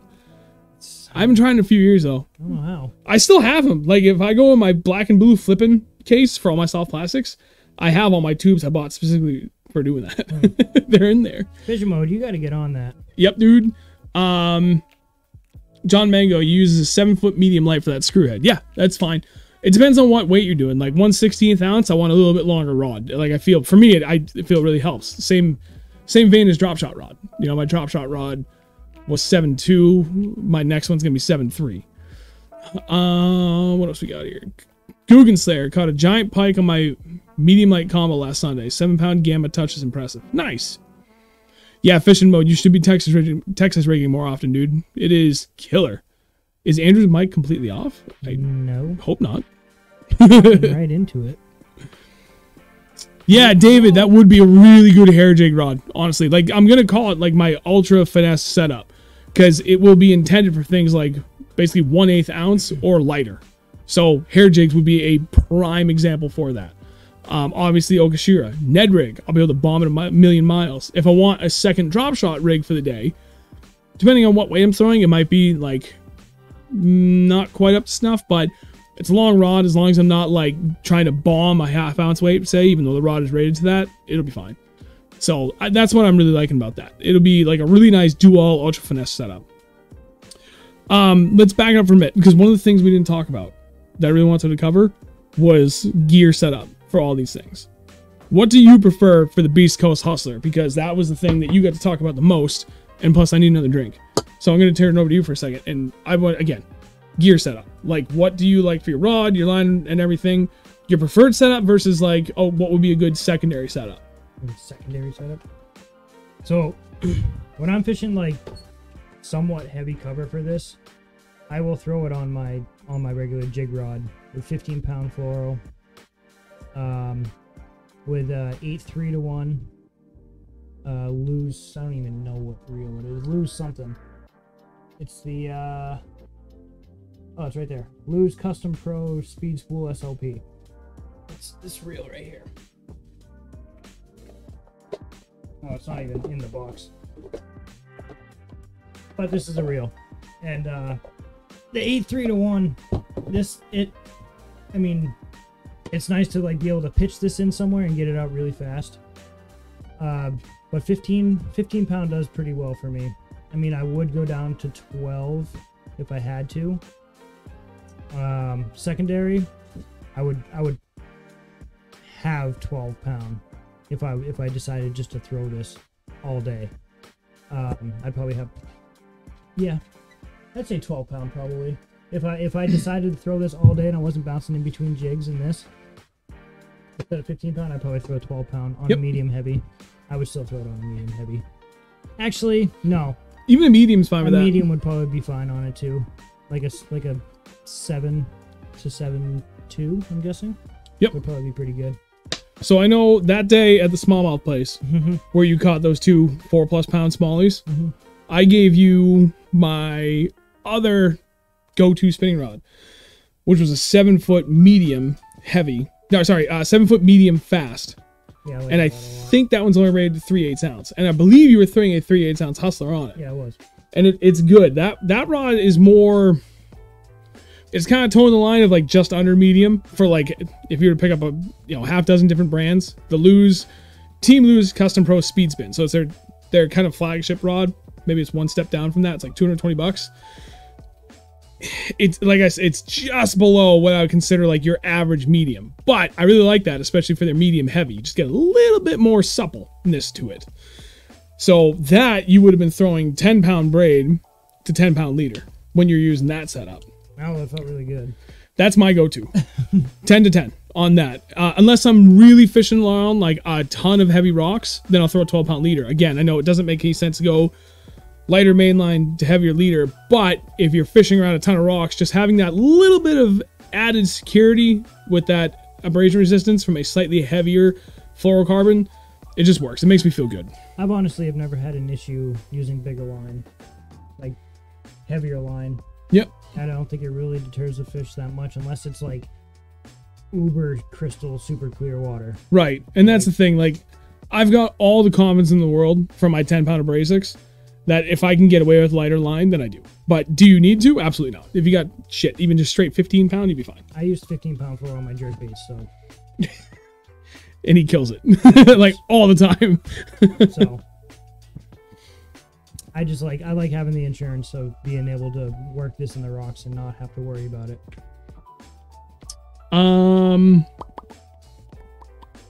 Really? Hang on, Ferris. We'll come back to you in a second. I want to elaborate on me for the hustler. If I'm throwing the 1/4 ounce, then I want the rod that I just said that he used that day. That 7-foot medium fast from Lew's. 10-pound braid or 15-pound braid, because I originally started 15-pound, realized I could get a 10, so I downsized next time I need braid. And then anywhere from a 10 to 12-pound, and I'll tie a long leader. I'll tie it like 20+ feet long if I'm fishing a ton of rocks, especially deep over big rocks. Then I'll go 20, 25 feet. I do not want my leader knot anywhere near those rocks. So, and then plus if you're fishing on rocks, you're gonna have to retie pretty often. So I try and keep that in consideration when I tie my leader length. But if I'm fishing my 3/8 ounce, then I have another Team Lew's Custom Pro Speed Stick that's a 7-foot medium heavy fast. But again, that's kind of like on the lower end. Like all those rods, whatever they're rated, they're like 10% below what an average rod would be at that power rating. But I like it. Like a 3/8 ounce jig, especially the Hustler with like a 3.3-inch swim bait on the back, the Kitech Swing Impact Fat, on that 7-foot medium heavy is just stupid perfect. Dude, you've seen me, even with the 1/4 ounce. Like, how far do I cast the 1/4 ounce on that setup? Those are easy 150-foot casts. It is, and it's only on a 2000 series reel, too. So it's not like I got this huge honking face that line strips off of easily. It's just an absolutely perfect setup for that. So, that's... It's a pretty streamlined bait. Like, it's gonna go. Yeah. It's not a football jig where it's gonna catch a lot of wind. Right. That thing's gonna... and it's gonna go. Big time. Love it. Ferris, I threw the Beast Coast Hustler for about 2 hours ago. 2 hours a few days ago. I have yet to catch my first fish ever on a jig. What were you using for a trailer, and what color were you using for what water clarity? There's a lot of questions to ask to answer that question. Oh, maybe you just answered that to David. Thanks for the recommendation. I think I had the SK Rage Swimmer and the SK Rage Tail. I will have to check out the grub. Let's see. John, it does make sense. You can cast that 10-pound braid so far. You can bomb it. Okay, everybody's talking to Ferris about the jig. So it was a craw trailer, black and blue jig, and trailer water's pretty clear. That right there. Green pumpkin. Yep. Colder water, black and blue. Doesn't matter water clarity. Like when you're talking 45 degrees or less, black and blue. 99 times out of 100, black and blue. Red. Actually, I would say like 90 times out of 100, black and blue. The other 9 times out of 10, red. 1 time out of that 100, green pumpkin. Yeah. But now, absolutely green pumpkin. 100% all the way through. Maybe you can mix and match a little bit, but green pumpkin. When the water, like when you're talking spawn period and beyond, I save black and blue for only the dirtiest stained like chocolate milk water I can find. Otherwise, I go as naturally as I can, especially in gin clear water. I will go green pumpkin or green pumpkin with brown, but more closer to a brown than a green pumpkin. Yep. That's what I would do, or even a brown jig with a green pumpkin trailer. Yeah, mix and match like that, but keep it more natural. And swim bait trailer too. Don't overlook that. Nothing against the craw trailer. I just haven't had really any luck myself doing it, so I can't recommend it. Hustler. Yeah, I know plenty of guys that do it. For us, swim bait's been too damn good. Yeah. We've tried the craw. How many different craw trailers have I tried on that? All of them. 30 maybe. I bought 4 different jig trailers over the winter, specifically for the Hustler. I tried all 4 different colors. Hate them. No confidence. On top of probably the other 5 or 6 I tried last year. For everything that makes sense on it, I have a few more that I haven't tried that I think could work. It's a bit bulkier. Might not be bad. Good luck, TV. Good luck out there tonight. Yeah, good luck, buddy. Can I come? Right? What was one of the other things? Oh, so one of the other techniques that we didn't get to talk about that he tried to find the bait for. Demiki rig. Oh, yeah. One of the reasons why I didn't think to bring it up is because like I know it works killer for some guys. I can't make the damn thing work to save life for me. I think I've caught like 2 or 3 fish doing it out of the last 3 years. It's basically, it looks like a round head jig head, but the line, so the head and the hook comes up and around like that. Hang on. Take this off. It almost looks like a shaky head, right? Except the line tie is right here, straight up and down. So when you're vertical jigging it, it literally sits just like that. But it's got a big old head on there for the hook. The eyelet is turned 90, so it's in line with the hook, I think. If memory serves correct. I think so. And then you hang a little swim bait off the back. But that big head on it, on most of them, also has vibrant, like, giant eyes on the jig head, too. So it's supposed to look like a little bait fish just chilling down there. Almost like a drop shot, but instead of the weight being below the bait, and you're imparting a lot of action into it, the weight is on the bait. And most of the time, you're just dead sticking the damn thing. They want it up off the bottom, they still want that lifelike look, and you want to be able to get it down to them, but don't move the damn thing. That's what I've been told. I think I've caught like 2 or 3 fish doing it. So it's something worth looking into if you're interested. Just trying to like expand on what it is you're doing for Finesse. But I've got nothing I can add to it. I can tell you confidently, like, yeah, do this or do that, and try this, try that. I haven't figured it out yet. Another thing that we didn't bring up, that's an honorable mention, underspins. You say that. We're going to make it work this year. I know, I've never caught a fish on underspin. That's going to change. Actually, you know what? In the next couple weeks, we can get together with Dale down on the Quabbin in his boat. Okay. And he's got active target. So that was one of the things we talked about on stream one night, was he asked me, we were talking about the fact, what's the one thing you want to learn the most? Like, this is midsummer smallies when they're suspended out over deep water. That's still the thing I struggle with the most. I struggle to find them. I have some finesse techniques that I want to work. Underspin is a big one. It's a jig head with a little underspin, like basically blade from a spinnerbait, and then one like pretty stout jig hook that you put a little swim bait on. You can put a couple of different baits on it, but generally speaking, a 3.5 to 4 inch swim bait, and you just swim the damn thing. But you throw in like a 3/8 or a ½ ounce head and count it down to the depth that the fish are at, or you can fish the thing vertically too, depending on what the fish are doing. That's another really good finesse technique that I've caught some fish on it, but isn't something that I would really be able to recommend because it's not something that I 100% I'm like, yep, I've killed it on it and I know what I'm talking about. So, honorable mention. But yeah, anyway, that's Dale said when we're ready, give him a buzz. We'll go down, fish the Quabbin with him out of his boat. Is it going to be hot and sunny that day? Probably. So probably should wear my FXR UV shirt. Hey, we got sponsored. No joke though. We added another sponsor. We signed the contract officially this morning. Yep. Got word back. We are officially sponsored by FXR Fish. Pro Fish. Wow, brain. It's been a long day. It's been a long week. Been working late every day. Yeah, seriously. It's been good. And those UV shirts are no joke. That was a no-brainer. When the guy reached out to me, I'm like, yeah. He sent me the text. I was like, Sign me up. It's like that TikTok video with the credit card, but it's your pen. Yeah. Daniel, Where do I if you look sign? up for some weed lines, you should talk to Brian.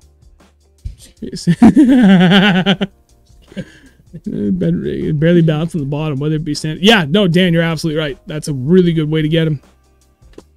What was the other thing I wanted to talk about? We talked about gear. Shaky head. We talked about gear for shaky head and Okashira and Hustler. Ned rig, I'd throw it on either my Okashira setup or my drop shot setup. Oh, one more thing about drop shot too. The colder the water, the shorter your tag length. So the shorter distance between your bait and your weight. Yeah. The hotter, you want it longer. You can run it up to even 2 feet, which we've done. Yep. And usually 10 to 12 inches is pretty much like the money. It works. Over that, depending on how much like grass is down there and how long the grass is, the longer you want it to be. One of the things too about drop shot for tags, a lot of what dictates that is how they're feeding for the day, not just cover too. So to expand upon what you just said, sometimes I've said it so many times in so many videos, and pretty much every stream where smallmouth has come up. One of the things I always try to establish first, although we've gotten much better at it now the last few years from all the time in the water, given certain times of the year and conditions, we already know ahead of time, like they're most likely feeding up or they're most likely feeding down. They're feeding down, shorten that tag way up, man. I mean, you could get away with like 4 or 6 inches. If they're feeding up, you can still kind of get them off the bottom, but now you want to go like 12 to 16, 18 inches. My buddy Travis, who is a guide, licensed guide up in northern New Hampshire, him and his dad, like they tie it like 2 to 3 feet, and they fish only like a 3/16 ounce weight. So they're really keying in on fish that are getting it on the fall, or they're kind of bouncing it along. Like they do it just a little bit differently than what I do, but we both like have really good success doing either way. So what I say isn't what we say isn't gospel by any means. Ferris, yay! Thank you. Thanks, dude. And we appreciate you. We appreciate you greatly. That's what I appreciate about Ferris. That's what I appreciates. Appreciates you. Yeah, David, I did see that. That's actually like down there, like Tennessee River area, Kentucky Lake. Like, I think Kentucky Lake is really where the Demiki rig was like, maybe not invented, but like kind of really where that technique cut its teeth, where it really came from, was down there doing it, on that lake, that area. Did you hear about Boone Lake? No. I think it's in Tennessee or Pennsylvania or one of those, Kentucky or somewhere down there. Yep. They're putting in 50,000 bass, largemouth, to try and help out the lake's ecosystem, whatever. Really? But they're doing like a northeastern strain and like a Florida strain hybrid. Really? So those bass are going to get giant. Could you imagine the ferocity of a northeastern strain bass with the growth rate of a southern impoundment? It'd be like a bass mixed with a pike. Dude, those guys don't know what they're about to get into. No, they're about to unleash a freaking... It's gonna be bad. That lake's going to shit. That's gonna be awesome. That'd be great. Sweet. Yeah. Good for them. There's not gonna be any other fish besides bait fish in there. And Yeah. bass. Seriously. All right. It's 9:45. I still have a few more things that I can bring up, but like now is the time, really. If you got any more questions, guys, whether it be specifically about finesse fishing or just like anything in general, one of the things I want to try and get away from moving forward, although this was just too good of a topic to pass up, given the success we just had this past weekend, it's very applicable to what's going on now. Finesse fishing. More often than not, bigger moving baits or just like bigger traditional stuff is going to kill it. If it's not, finesse is huge right now. We proved that this weekend. I'm not trying to rub salt in the wound, but I think you caught 5 fish. I caught 5, but I was also throwing something a lot bigger. He was sticking with the finesse and he was killing. Yeah, we were out there for... Switched, but I was trying to get the bigger bite, and it just wasn't happening. Yeah, I think we were out there for 7 hours, and I caught 20 or 25. I forgot. Yeah. And 20 plus of those came on just a shaky head. I think I only caught a couple. I caught 1 on the jig, 2 on the T-rig, 1 on the chatterbait. That was it, just those 4. Maybe 2 on the jig. But I really think it's one. It goes to show you though, if something isn't working, switch. Right. But hats off to you for trying to make it work. But so like that's to kind of wrap up that whole muddling of thoughts. I'm trying to get away from like very specific topics for the streams. Like I know it's good and everything, but I want to keep it more open so people can just come in here and be like, you know what? I've been thinking about something. I want to run it by you. Not just us. Maybe people in the chat can also help out too. Like I want to continue to grow this community and make this, you know, just more of an open thing. Right. Like there's been a lot of people I've been seeing, a lot of people asking questions, and other people have been answering it. Well, because I mean, we have our topic that we need to cover and answering other people's questions. Right. And thank you for jumping in and answering questions. Yep. Sir Altitude, late to joining tonight. Don't worry about it, buddy. I also blame your wife. Any thoughts on the Tokyo rig? I got nothing to add to it other than I know it works great. I've thrown it maybe twice. I have a bunch. Actually, it's funny. When I completely reorganized my boat before we went out this past weekend, I found them. They were in a random box up there on the wall. I've thrown Tokyo rig a few times. I like it. It's like a super power shot. Yeah. And you can fish that stuff in some gnarly cover. And it slips through really well. That's the one thing I did notice about it from like the 2 times I threw it. Like you can throw that into some pretty gnarly stuff and it slides through like really nice. But then it simplifies your life too, because you just tie one knot right to the whole damn rig and you're good to go. Oh, John asked you about, have you had any success in the 8-inch mag draft? You had one, right? 3 3/4. 3 3/4 up in the Vermont Brownie factory. I caught about a 4-pound sucker. That was amazing. And probably one of the biggest white perch I've ever seen. I don't know how. On the 8-inch. Yeah, that was insane. And I grinded it out pretty hard the other day at that place I went to. And no takers? No. I felt nips, but I don't know what it was. Something was messing with it. No takers. Bummer. Not a bass yet. Grat! Thank you very much. Andrew will pick up that penny. What penny? I don't know. You just said Andrew can pick up the penny. Oh, you are blind. You Oh! can't read that. I'm slow. It's been a long day for both of us. Grat, seriously, thank you very much for the donation, man. Greatly appreciate it. We're getting very, very close to getting you that PC, and then we can return our attention back to the camera. Yeah, we need a camera too. So if anybody's got a really nice camera they're willing to give up that they don't use, I'm probably going to buy another phone pretty soon here. I'm up for an upgrade soon anyway, and that will help. But we still do need a nice digital camera for the channel in general. That'll go a long way. But PC first so that Andrew can help out with editing, because that's going to go much longer way. Yeah. But I'm actually, when we're done the stream, I'm going to go back to editing the video from this past weekend, because I already got started on it. Pasha, what's your take on frog fishing, and is it post-spawn around New England right now? Absolutely post-spawn in probably 90% of all bodies of water, except for extreme far northern areas of New England. It's probably still in the middle of the spawn or just wrapping up. Probably just wrapping up for like worst case scenario.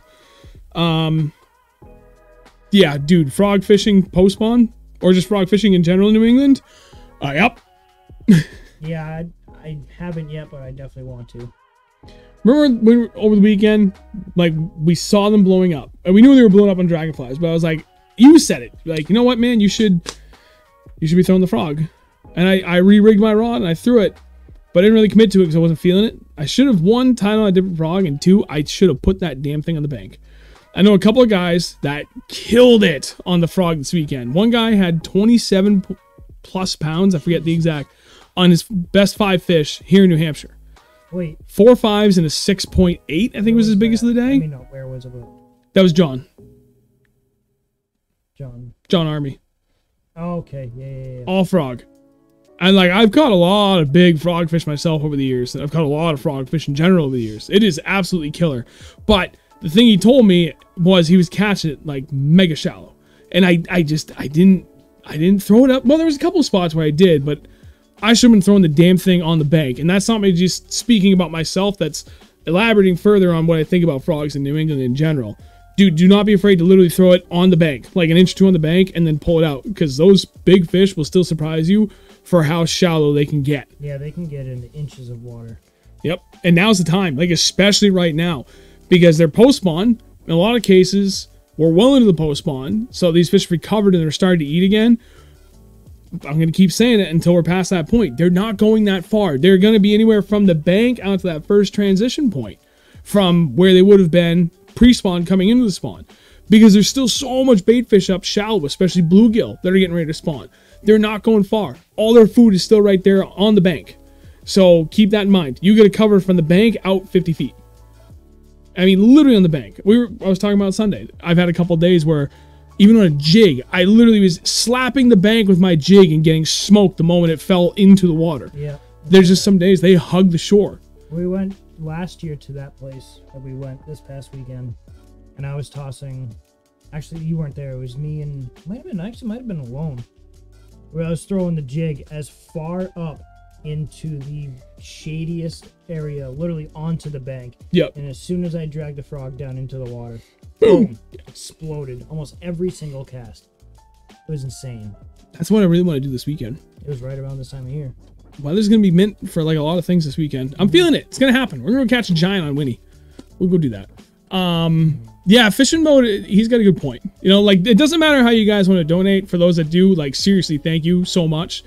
YouTube does take a huge cut. Like, I think one of the streams recently, we said we'd had, like, $680 donated so far to that point. But what hit my bank account was only $400 after all was said and done. The rest went to YouTube, which sucks. If you guys do it directly to either my Venmo or PayPal, I get 100% of it. I don't care. Money's money, and like literally anything helps.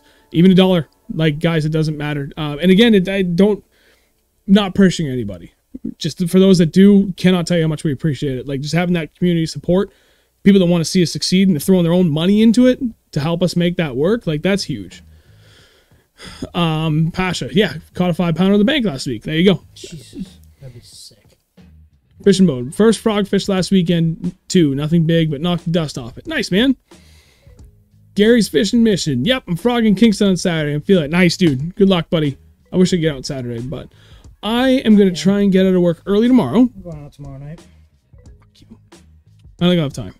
No, I got too much to do. I got to go out tomorrow. I'm going to get out early. I got to clean the boat from that scum line. I'm just going right up the I might join you. We'll see. for a couple hours. Just for a couple hours. I ain't going out late, but I'll go out till at least 11. I got to clean the boat bad. So tomorrow I'm going to mow, actually. And then I'm going to try and go wash the boat. And then Saturday morning, take the kids to the skate park. And then I'm going to go scrub the boat carpet because I haven't washed it since I bought the thing.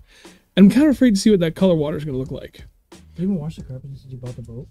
No, I take that back. I've done it. Did. I've done it twice. I thought you did. But only twice in 2.5 years. But one of them was not really a clean. Like, I did one deep clean because I got rained on enough. Doesn't really matter. Right. You speared a wave 2 weeks, so that's about a year's worth of washing. Right. Seriously, dude, that water was black when it came out. Like when it was down the ground, like all that crap. It was so much crud buried in there. But like, I've got 2 carpet decals. I got a Beast Coast one, and I got one from Lou's. I'm gonna throw on. Now we're sponsored by FXR. I'm gonna throw a couple of FXR ones on the boat too. So I could get that carpet looking mint. I got some sweet brushes for Amazon. Thanks to send me some carpet decals. Probably. I'll just make sure I'll have them throwing more. Throw them on my boat. Paul from Riverside Shine Auto Detailing down in Mass. He recommended some brushes off Amazon that you attach to the cordless drill. Get that carpet squeaky clean. Got a pressure washer. We're good to go. It's gonna look great. John Mango, best frog.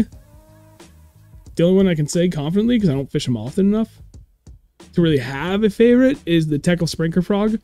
Been a fan of that since it came out. Works killer. Other than that, dude, I keep it simple. I'll throw whatever I get. The Spro. There's this one frog that I had a couple years ago. It literally looks like a clown. It's the white one, and it's got... It looks like a piece of cake. Oh, that's... I forget the name of it, but I killed it on that. Scum Frog.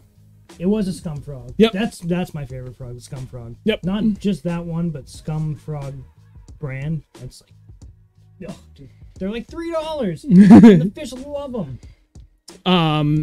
Tom Hens, turning on Saturday on Lake Champlain. Any advice? Only fished there once in my life. I've only technically fished there twice in my life now. I don't know what to tell you, man.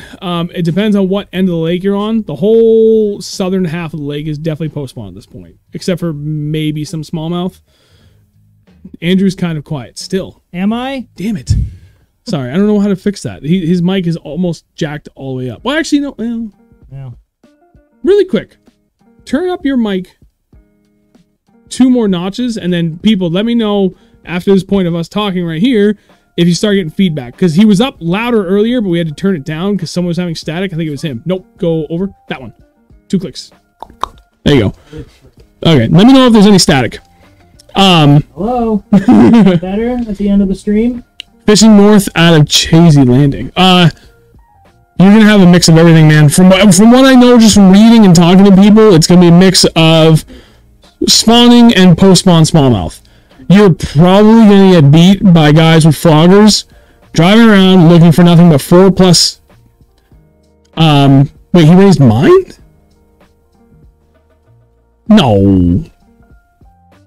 Do we have that backwards the whole time? We'll find out. Yeah, turn that one up. Is that better? That can't be right. Anyway, yeah, from everything I know about fishing Champlain, from what people have told me, are you having problems? As he breaks it, trying not to break it. You're probably gonna get beat by guys that already had like 100 different beds already mapped out with 4+ pound smallmouth on them, and they're gonna go out there with a flogger, drop down, pluck them, throw them in the box. I don't know what to tell you. Which I don't know why they're. That's a whole different issue. So loud. Oh god, sorry. So yeah, apparently those were. That would explain a lot.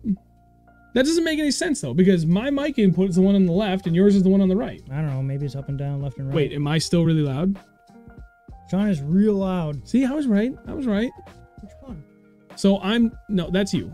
So you need to. That's me.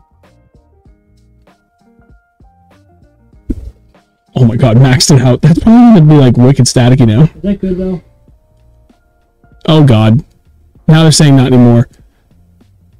Well, we're about to find out. I'm not trying to talk loud because I'm afraid. Oh wait, hang on. Oh yeah, dude. Okay, no, you gotta flip them back. Oh. I can see the mic blowing out in the software. Why is that backwards? Sorry, we're learning things about this. Now you're really loud. Those are backwards. That's messed up, dude.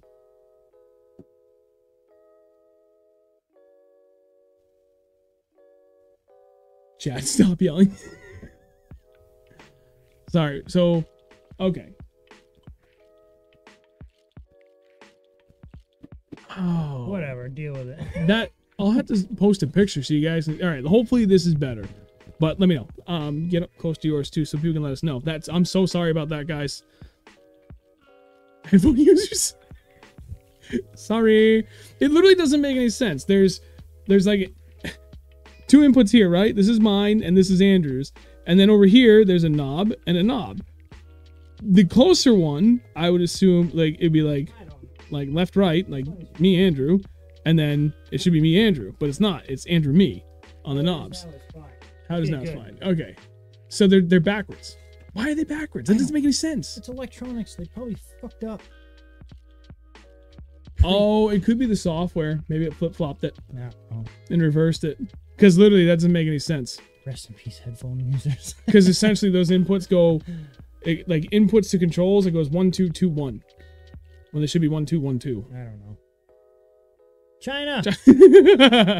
China. Yeah, yeah. It's not cheap stuff either. That was just that audio controller alone was 120 bucks. No, it's made in '96. Shut up. If anything, it should be better then. It should be analog, not digital. All right. Tubes, buddy. Tubes. Tubes. We didn't talk about tubes this whole time. Tubes are good. Use Tubes are phenomenal. We saved the best for last. That's what we did. How did we not? Gary, I can promise you I do not have it backwards. So 2 mics input to 1 device. That device, 1 output to the PC. But in the PC, I have software that splits the mics. Technically, I'm assuming it's in that software. It reversed them. Something's broken.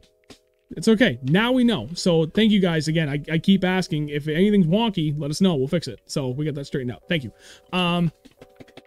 Tubes. Favorite tube. I'm a simple guy. Strike King coffee.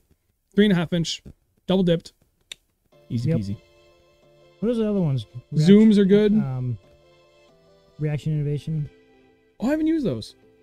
The only ones I have. One bag of them, and they were really good. My whole thing is full of just Strike Kings and Zooms. One of the things I do want to get that I've been seeing a lot of really good feedback on is the Get Bit ones, and that's a smaller company out of the Midwest, like Great Lakes areas. White package, red writing. I think so, and apparently they're like a Finesse thing. And then there's another guy, Jeff Maggie, who hard to explain how I know him.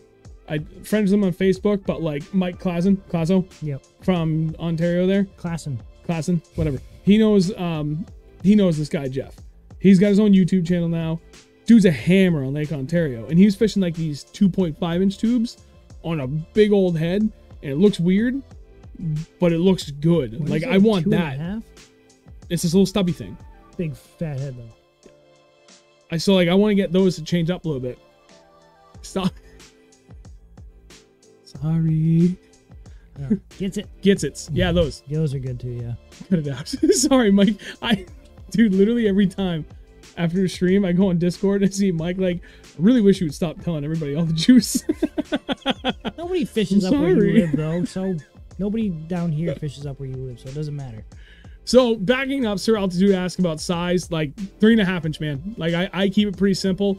Sometimes I'll go on either side of that, 3 3/4, 3 1/4, but like I just have really good success on doing that. I almost always before would fish either a 1/4 ounce or like a 3/16, well 1/8, 3/16, and 1/4 ounce. But the last 2 years I've gone to a 3/8 ounce, like just a ball head jig stuffed in there. That works really good. I don't know why, but just that heavier weight just seems to do really good, even in shallow water. Z Fish. I fished big bite tubes forever, but Paul Mueller recommended me to check out the Bass Pro Tender Tube. It is by far the best I fished. Those are also good. Paul Mueller's actually a dickhead. Yeah, that too. Those Pro Tender Tubes are the ones we got the first time we went to Lake Ontario. Those are the skinnier ones. Oh yeah, those ones are good. Those are really good, and they look kind of good with the bulkier head inside. I don't know what it's like about it that makes them more enticing for fish, but I've actually had better success doing it that way. I don't know. Steve, Team Beefmaster, Venom 4-inch tubes. Texas rig that puppy with a small bullet weight. That's something I got to do. I just need to expand on my tube sizes. It's kind of like my jig game was forever, man. I had like one thing, like a 1/2 ounce football, and it worked for years. I like the 90-degree heads that's what I usually prefer on them. I think you know what? No, I feel like the 90-degree head gets unstuck better than the 60-degree head. You're pulling straight up instead of still into it. Yeah, or you kind of like, it allows you to pivot it. Like it rolls over on itself versus like the 60. I feel like the 60-degree head, it stays where it's stuck and you're just rolling it further into it. Versus on the 90-degree head, it wants to like roll out with it. Yeah. That's my theory. Comes up, it makes sense. Yeah, it provides a better leverage point. Jeff fishes the STH tubes though. I think NetBait makes them. Pro model is dumb looking but fire. Yeah, dude, that's literally what I was talking about. Like in one of his videos he posted, he had this absurd color, and like his first cast out on Kong Island, he caught like a friggin' 7-pound smallie this year. It was insane. Yeah, I can't wait to go back. End of this month, baby. I'm out. You're going up there? Yeah, with TJ. I'm not. Why not? I hate that place. You gotta come back. You're coming back. I know. I want to go. Zach, hate fishing heavyweights and shallow. Wacky no weight for me. You're missing out. So Altitude. Crazy Hick Baits makes a great white glow in the dark one. Yeah. What's his face? Will, the previous owner of Wicked Custom Rods, did really well doing that for Lakers. I really hope I didn't. Everything's fine. I really did not mean to. I wasn't thinking. I was just speaking. Z Fish, definitely 90-degree, but the only reason why is for the fall. Definitely Spiral's better. I agree with that. Brian, is there a technique not to get hung up with the tubes with standard heads? I always T-rig mine to help prevent hang up. More popping, less dragging. Like especially stuff like that where like it's a slimmer profile, more streamlined where it's likely to kind of get wedged in a little bit more easily. I tend to pop it. I won't even bother trying to drag it unless I know I'm on sand. But even still, you'll end up finding that one stupid rock the thing gets hung up Yeah, on. 90% of the times you go out, you're gonna. Well, 100% of the time you go out using tubes, you're gonna lose a couple. Yeah, every time. Mike, do it right now. Is 6.5 inch? Oh, No. OLN fishing 6.5 inch too big for Senko? No, Absolutely not. Absolutely not. catch freaking half pounders on that. Don't be afraid to downsize on those Senkos too. Oh yeah, that. Oh, who is it? Travis went out to where you just were on Monday. That's about all the James. same size fish that I caught. Oh god. That place can suck, or it can be the best place in the world. Which place? Where you just went? Yeah.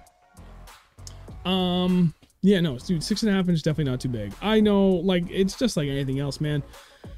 I know guys that only fish the teeny tiny ones, and I know guys that only fish the giant ones, like the 7 and 8 inch models. It's just all about what you're confident in and what you're trying to make work. I'm not a one-trick pony, obviously, except for my tubes, apparently. I've got different sizes for everything that I have confidence in, and I will always start in the middle of the pack. Depending on the conditions, I will try and go on either side of that size, you know, depending on the time of the year. Middle of summer, I try and go big. Gets colder, I downsize. I keep it simple. Because how many times have I been out there, I'm like, analysis by paralysis, or paralysis by analysis, I get too much info in my head, I don't know what to do. Yeah. I don't know what to do. What do I do? I'm like, I don't know. Try fishing. Mass bass lunkers, best spinning reel under 100. Oh, you know the answer to that. The spinning reels? Yeah. Fluger. Fluger President. Fluger President. I haven't really tried many others under 100. The Mach 2 speed spin, I think it's just the Mach 2 spin now from Lewis. I have 4 of those. That's an $80 reel. That is phenomenal. I would still say it's better than the President, but if you're gonna spend $100, I have the Shimano Sedona. yeah. That was $120, I think. Spend the extra $120.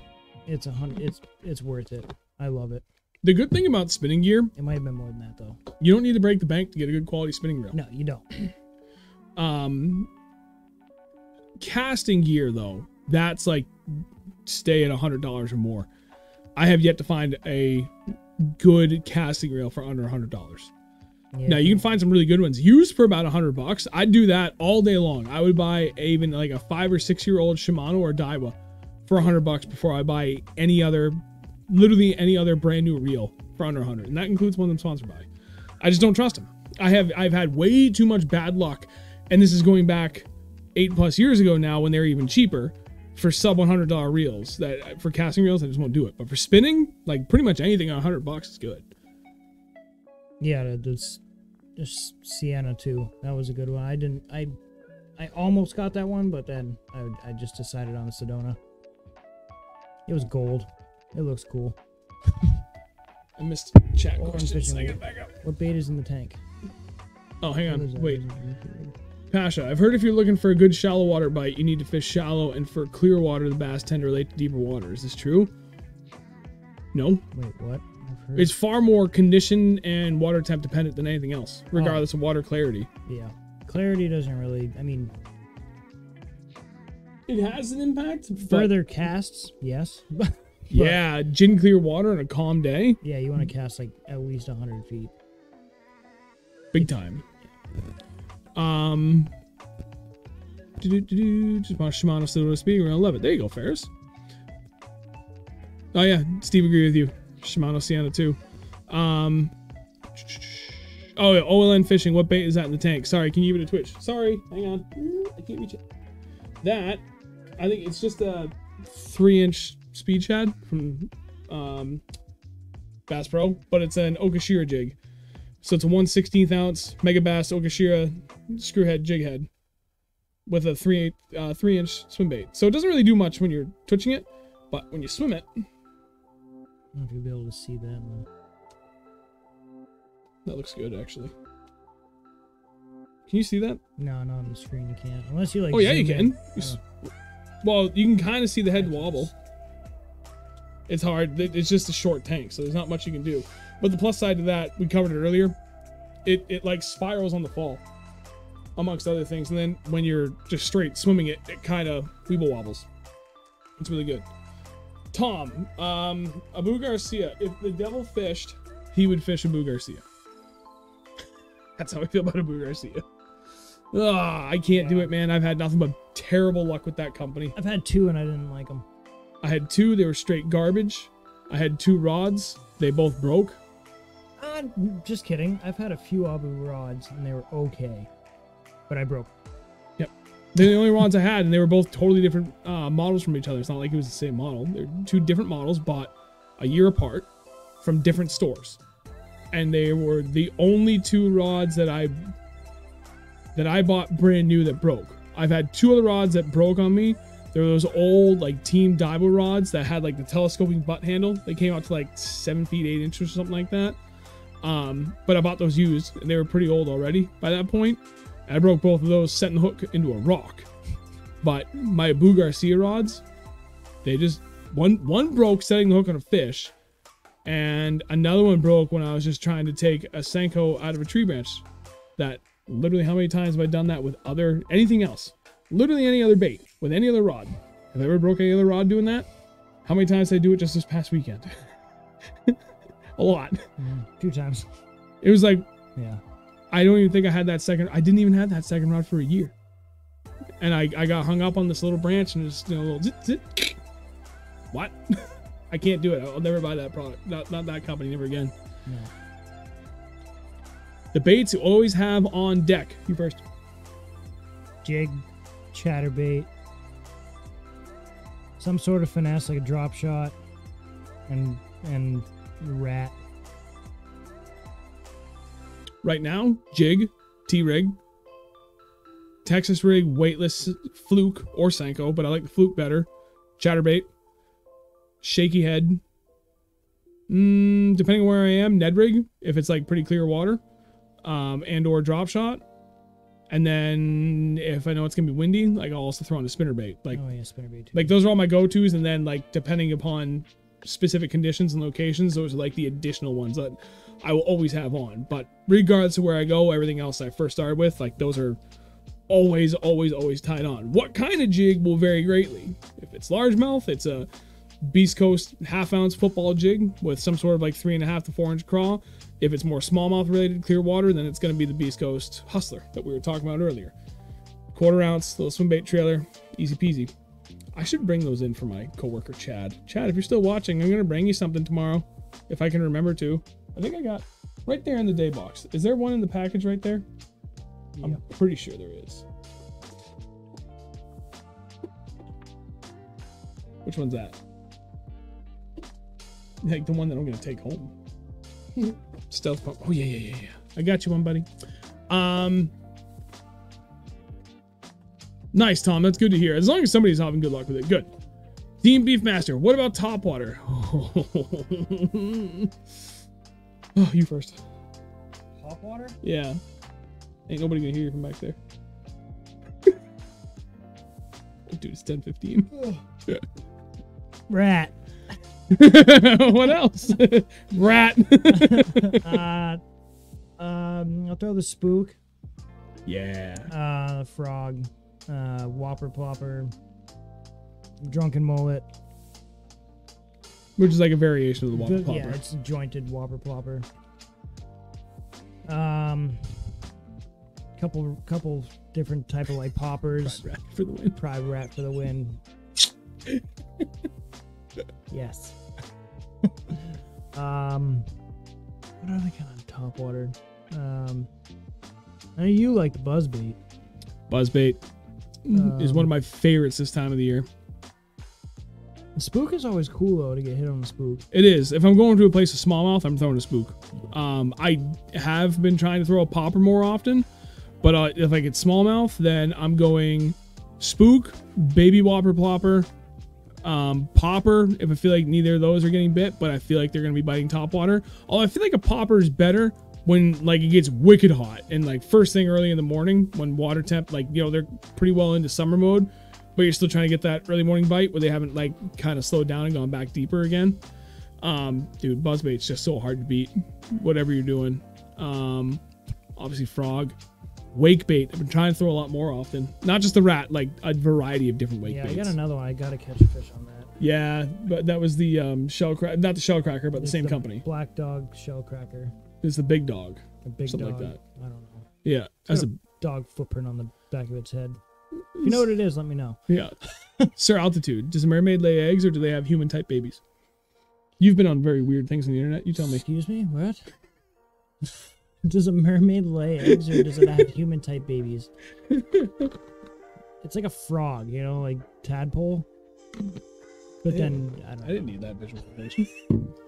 Onward. Pasha, are the Beast Coast football heads meant for flipping too? No, a football head is never meant for flipping. If you want to flip, then you want to get either their Vanquish jig, which is an Arky head style, or they actually have like legitimate flipping jigs. Like there's oh god, it was right there on the tip of my tongue. They have two different, like they have a swim jig, the Gorilla, which you can either just swim or flip, but then they actually have one that I cannot remember for the life of me off the top of my head. I think it's the Battle Flip. That's literally a flipping jig, but it has a double wide brush guard on it, specifically meant for flipping the heaviest, nastiest crap you can throw it into.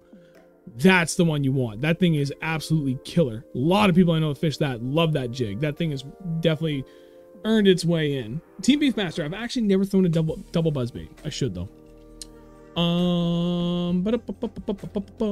Z-Fish slaying fish on a buzzbait. Good job. Popper and Spook all day for smallies. Yep. David is talking to Pasha. Fishing mode. I'm off. All right, buddy. Have a good night. Appreciate it. Later, dude. Yeah, Mike, you're absolutely right. An Arky covers a ton if you're trying to be efficient. It's like the jack of all trades for jig heads. The Arky head? Yeah, it kind of stands up a little bit, but not really. Nowhere near as good as efficient as a football, but it kind of can. It gets through stuff.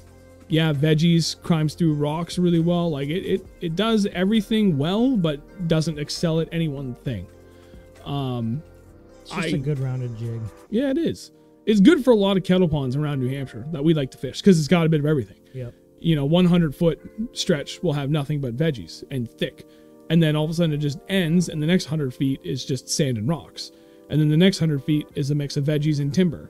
Like, unless you rock 3 different jig setups so you can throw something different for every single one, Arky covers everything for you in one shot. So it's really hard to beat that. What else we got here? It's getting late.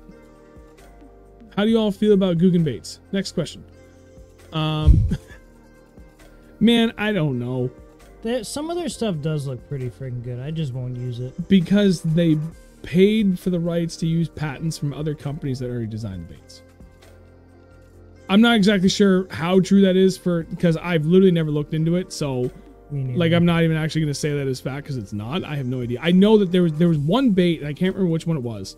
It was a striking thing, and they paid for the patent to literally just use the patent, use the same design. It was a crankbait too from 6 Cents that they took. Yeah, so like they've done some other things where it's like I haven't seen anything, but I have admittedly not dove into what they do to really see if anything that they do. I think you're right, Mike. It was a rage tail. I don't know from on the surface because I've never actually looked at their website to see what they have. I don't think they make anything that's original, and all their price is super pricey. They're good businessmen. You know, they know what they're doing. They've absolutely capitalized on what they've done, and they've gotten rich doing it. I cannot support them. I had a personal run-in with Lunkers, and I think he's not a class act. I'll leave it at that. Yeah, polar opposite of that. Nuts. Tom. Her? Yeah. Her? Sorry, that wasn't nice. Speaking of wake baits, I just saw the Valley Hill Boogie Back. Gonna try that one out. Dirty Dersh has a video on it and $40. Why not? I have no idea what any of that means. We're gonna look it up when I'm done because now I'm curious. Of weird baits online now. Buy it, try it, catch fish on it, love it. Yeah, especially if it's good value like that, man. Like that's kind of the hard thing, especially when you're getting into new things, especially on these bigger baits. Like if you can find one that looks good and you think it's gonna have, like for a wake bait, for me, I want it to wake really well, really slow, and have what I'm trying to do now is expand on my variety of how loud of a knock it has too on the retrieve. So I guess if you have none, that doesn't matter. Whatever you get is gonna be great. And then from there you can kind of work around that. But if you got something really loud, go for subtle, and vice versa. Z-Fish. I don't understand how they're doing so well though. I guess kids buy them out, but everyone I fish with around has the same opinion as you and I. That's because that's literally the vast majority of their demographic, 13 to 18. And probably younger actually. And it's which is fine. They're doing great. They're freaking rich. Whose dream isn't to fish and be rich? Right. And get rich off fishing. We would love to do that. Yeah. Yes, we would. But we're not going to cut corners to do it. No, and the only thing about them is, yes, they're getting a ton of more younger generation into fishing, which is good. Oh, it absolutely is. There's a caveat, but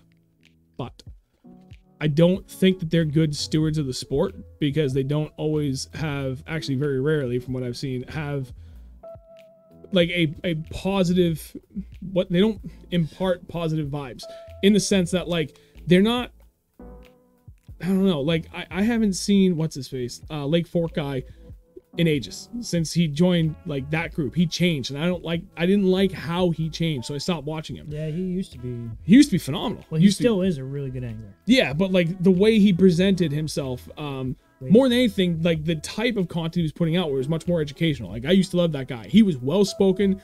He absolutely knows what he's doing for fishing, and he like did well to teach, and not just teach you how to fish, but like educate you on every aspect outside of that. And I feel like the rest of the Googans don't do that. So you got all these younger kids that are coming into fishing, and there's like a lot of etiquette about it. I'm not saying like a stay off my lake kind of etiquette, but like clean up after yourself, you know? And yeah, nobody owns the water, but like I literally had a couple of guys that looked straight up like Googans when we were at Champlain. I was fishing in a giant bay, and I was the only one working this pocket, and I was about 5 feet off the edge of the reed line, working the last 100 feet of a 1,000-foot stretch of cattails. And these guys literally came all the way across the lake from the other side of this giant cove and parked 50 feet in front of me. I was moving. I had my trolling motor halfway up, 50% speed. I was cruising along that, pitching the crap out of it, and they just came right down and barreling right in front of me. Like that kind of behavior, to me, is like fundamentally good. They don't know etiquette. No. And that's what I don't like about what they're bringing to the sport, because I feel like what they portray is that to a T. And that's the only thing I don't like. But I'm sure in real life they're moving around people and stuff, like, but they're not showing it. Right. And kids are just like, oh, well, you just fish wherever the you want. No. They should probably add that to their videos. Yeah. Mike, we will sell out and take you with us, buddy. Sold. 1 Canadian. So oh, I agree 100% about stewardship, but do you think there are that many kids compared to older bass fishers in the Marquee?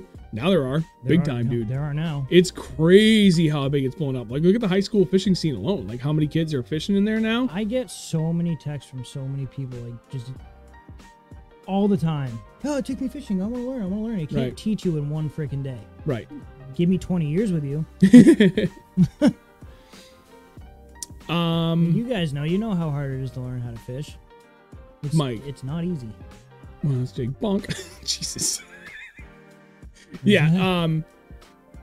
Yeah, Lake Fork guy had a tumor. I don't know if he actually had cancer, but he had a tumor. That was sucked. They actually came back a second time. Dude, that's brutal. At the Lake Fork guy. I was laughing at the one. Yeah, when I was Jake Bonk.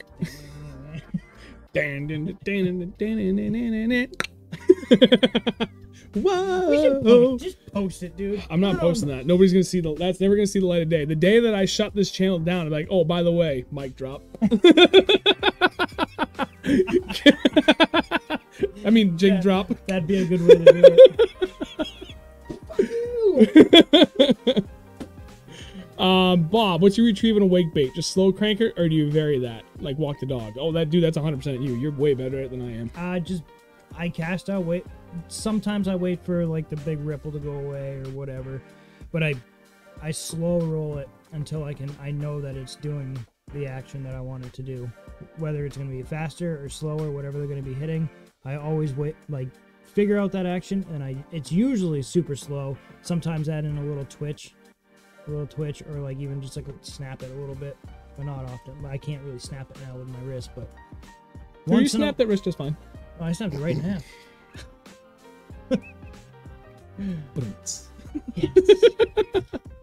But yeah. Shut up, Dad. Nah, I usually just do like a slow crank. And they usually smack it as soon as it comes out of the lead line. Yeah. Oh, it's funny too, because remember Saturday night this past weekend, we went out and we were struggling for a little bit. I was like, hey, you know where I think they might be? Is right in the transition of that super mega shallow flat where the bluegill are likely spawning now. Right at the rollers, it rolls off steep to deeper water. Bam. We went over there and you caught, what, 4 or 5 in that one spot? And a huge crappie. Yeah, dude, that slab. That was a friggin' platter. That wasn't even a dinner plate. Like that. Dude, it was huge. That thing in the middle of winter would have been a feast in and of itself. That one fish. Should have kept it, but No, at least given it to Kyle. He would have eaten it. What are you still eating right now? I thought they're still wormy, or is it still kind of early enough? Nah, I'm sure they're fine. Yeah. Worms get cooked anyway. It's like onion I rings. saw a hilarious thing on Facebook just the other day. It was one of the fishing groups. Some guy caught a trout and it was a picture of it all cut open. He's like, "What are these things inside of this, and can I still eat it?" And it was gross. I don't even remember what it was. Senkos. No, it was like, Oh, worms. yeah. Gross. And someone's like, "Oh yeah, bud, not a problem. Season that thing with butter, salt, and pepper. Get your cast iron pan up real hot. Give it a quick sear. Throw it in the oven for 350 degrees, and then throw that shit straight in the trash." Yeah, worms get pretty gross in the fish in the summer. It's Yeah, dude, it looked like a squid was growing out of this thing. There were so many, and they were huge. Oh, I've never seen it like that. It was bad. We cut open brown trout when I was with Kyle, and they had flukes in it. Yep. In its stomach. And Senkos. It's pretty gross. Maine's been trying to ban soft plastics for the last 3 years now, 3 or 4 years. Every year, whoever was representative or whoever tries to get it put on the bill that they want to make it so they ban all soft plastics and you're only allowed to use biodegradables because of that.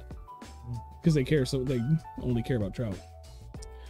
Sports Central. I personally love Guggen, especially because they got me completely into fishing. There's nothing I enjoy more than their vids. But I agree about some etiquette from their fans especially. Yeah, dude, there's nothing wrong with that. Like I got no problem with anybody that likes them. And again, like as long as to an extent, as long as you're getting people involved into something, especially like outdoors related, like especially fishing, like that's good. For me personally, I like to see a little bit more focus in the stewardship, like just the etiquette aspect of it. But that's me personally, what I hold near and dear to my heart and what I hope to impart unto others. So that's where my difference in opinion and outlook comes from. Summertime bass locations. What do you mean by summertime bass locations? Do you mean water. Like right now? Don't make eye contact. Yeah. Sports Central is totally fine that you like Guggen.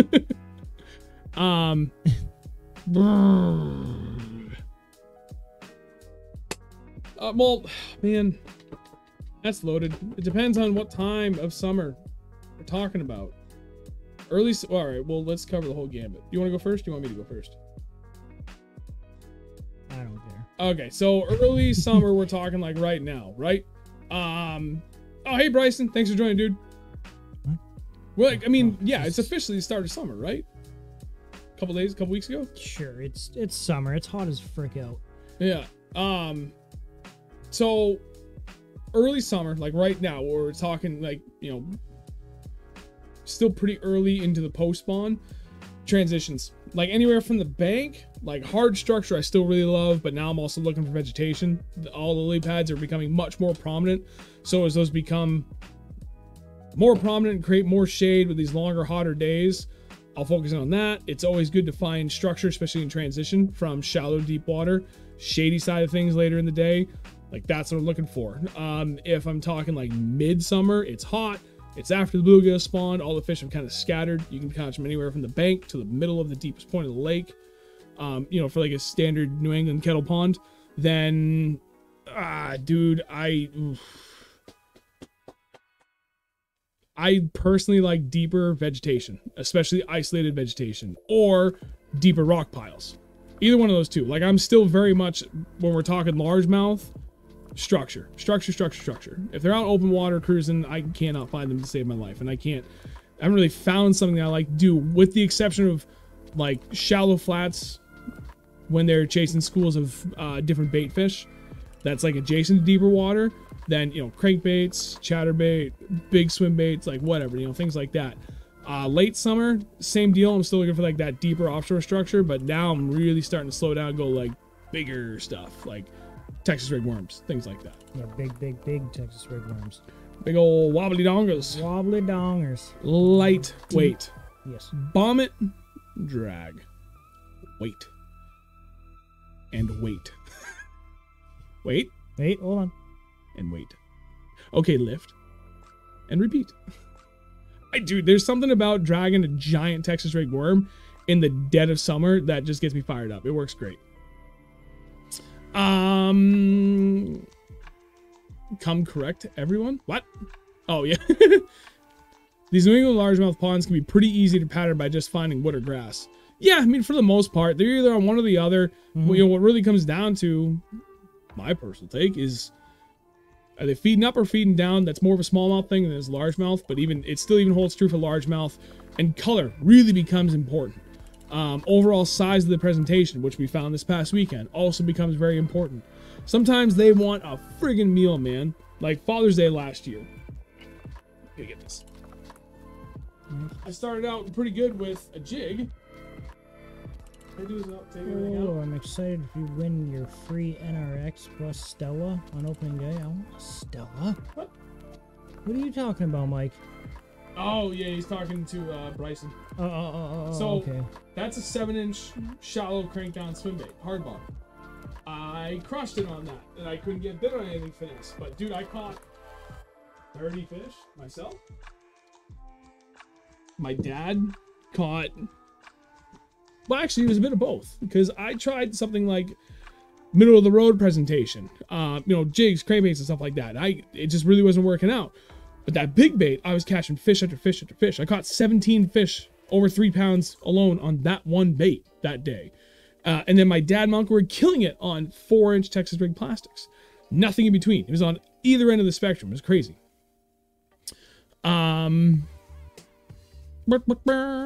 Zoom trick worm, side worm, 1 inch to 1.5 inch up the slide past the hook. Works well. Ooh, I like that. I'll have to give that a shot. That's one of the things I'm trying to do, is like think of other different finesse techniques that we can try. Just pretty much go out and make something up and it'll work. Yeah, pretty much. If it doesn't look utterly stupid, like dead action, probably gonna work. Yeah. Hey, Sorry, Mike. I'm just tired. I'm falling asleep. I know, we're gonna wrap this up. Yeah, well, actually, it's 10:30. We should wrap this up. Mike, do you remember the first time we went to the St. Lawrence, and I told you when Andrew caught that 4.4 smallie on, and you're like, "That's just stupid." Ain't stupid if it works. Mm-hmm. It still works. It still works. It was drop shotting a specific bait, and you were so mad. It's still a secret. I haven't told anybody. No, because it still works. Like, I don't think anybody really does it. No, I don't think so either. I wonder. Sharon knows. He called me out on it. Did he? And I was like, I don't know what you're talking about. Winky face. No.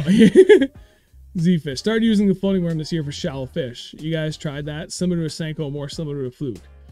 No, I haven't. What the hell's a floating worm? I don't know. Tom Hentz. I fished with Bill Lowen, and he drop shotted a tube jig. A tube jig? You mean like just a tube? I'm confused.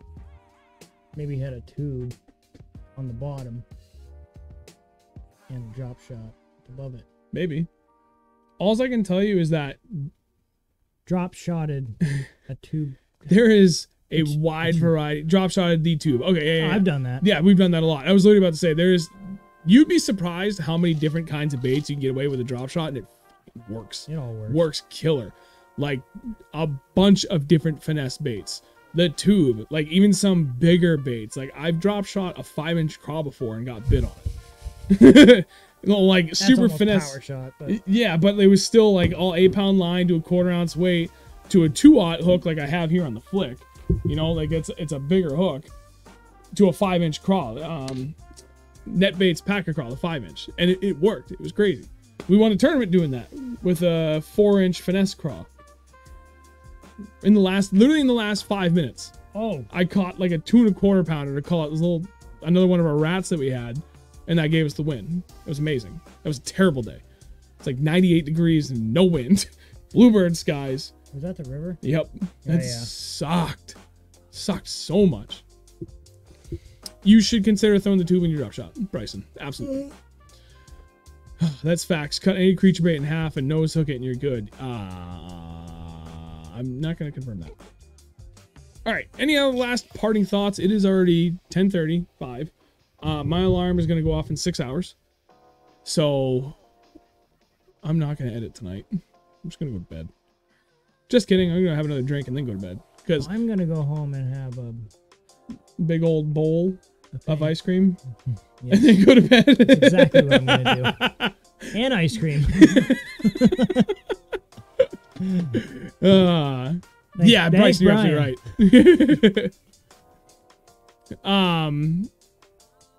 Yeah, Mike, you should, dude. Some gelato. He partakes in the same things you do, friend. Okay. Ooh. Mike's got some good stuff. You should see the things he sends pictures of. To me. Some gelato. Yeah, definitely some gelato, some half-baked. Oh, dude, there's a good chance they're going to open up the border before I go to the St. Lawrence. With TJ at the end of this month. Jig and spoon train on those Shiner Lakes. Yeah, I know. I need to get on that jig and spoon. I'll do it. I'm going to get one. It's going to happen. Open the border. I want to see it. All right, Brian, you're welcome. Blame Canada. We can, though. Really, well, I mean, we brought in all the sickness. But you guys shut it down. All right. It's been a good night. We're going to wrap it up there. Thank you all greatly for watching, especially to Grat and Ferris for the donations tonight. Greatly appreciate you guys. It's always helpful. Well on our way to getting Andrew the PC upgrade that he desperately needs so he can start helping out with the channel. Everything's going to be awesome. I hope you all have a wonderful weekend of fishing this weekend. Again, keep an open mind. That's what the whole point of the stream was tonight. Go big, go small. You need both ends of the spectrum. Green pumpkin, man. It's just been working really good right now, but maybe consider throwing in a little bit of orange too, depending on where you're at, what your water temps are at. It's just been working really well. But again, big thing is keep an open mind for both ends of the spectrum, both in where the fish are located and what presentation techniques you're throwing, because it's just a total crapshoot. They're going to be feasting. Once you lock it in, you're going to have a great day. So keep an open mind. That's the biggest thing to go away with from this tonight. So thank you all greatly. Sign it off. I'm going to shut her down. All right. Well, I had fun tonight.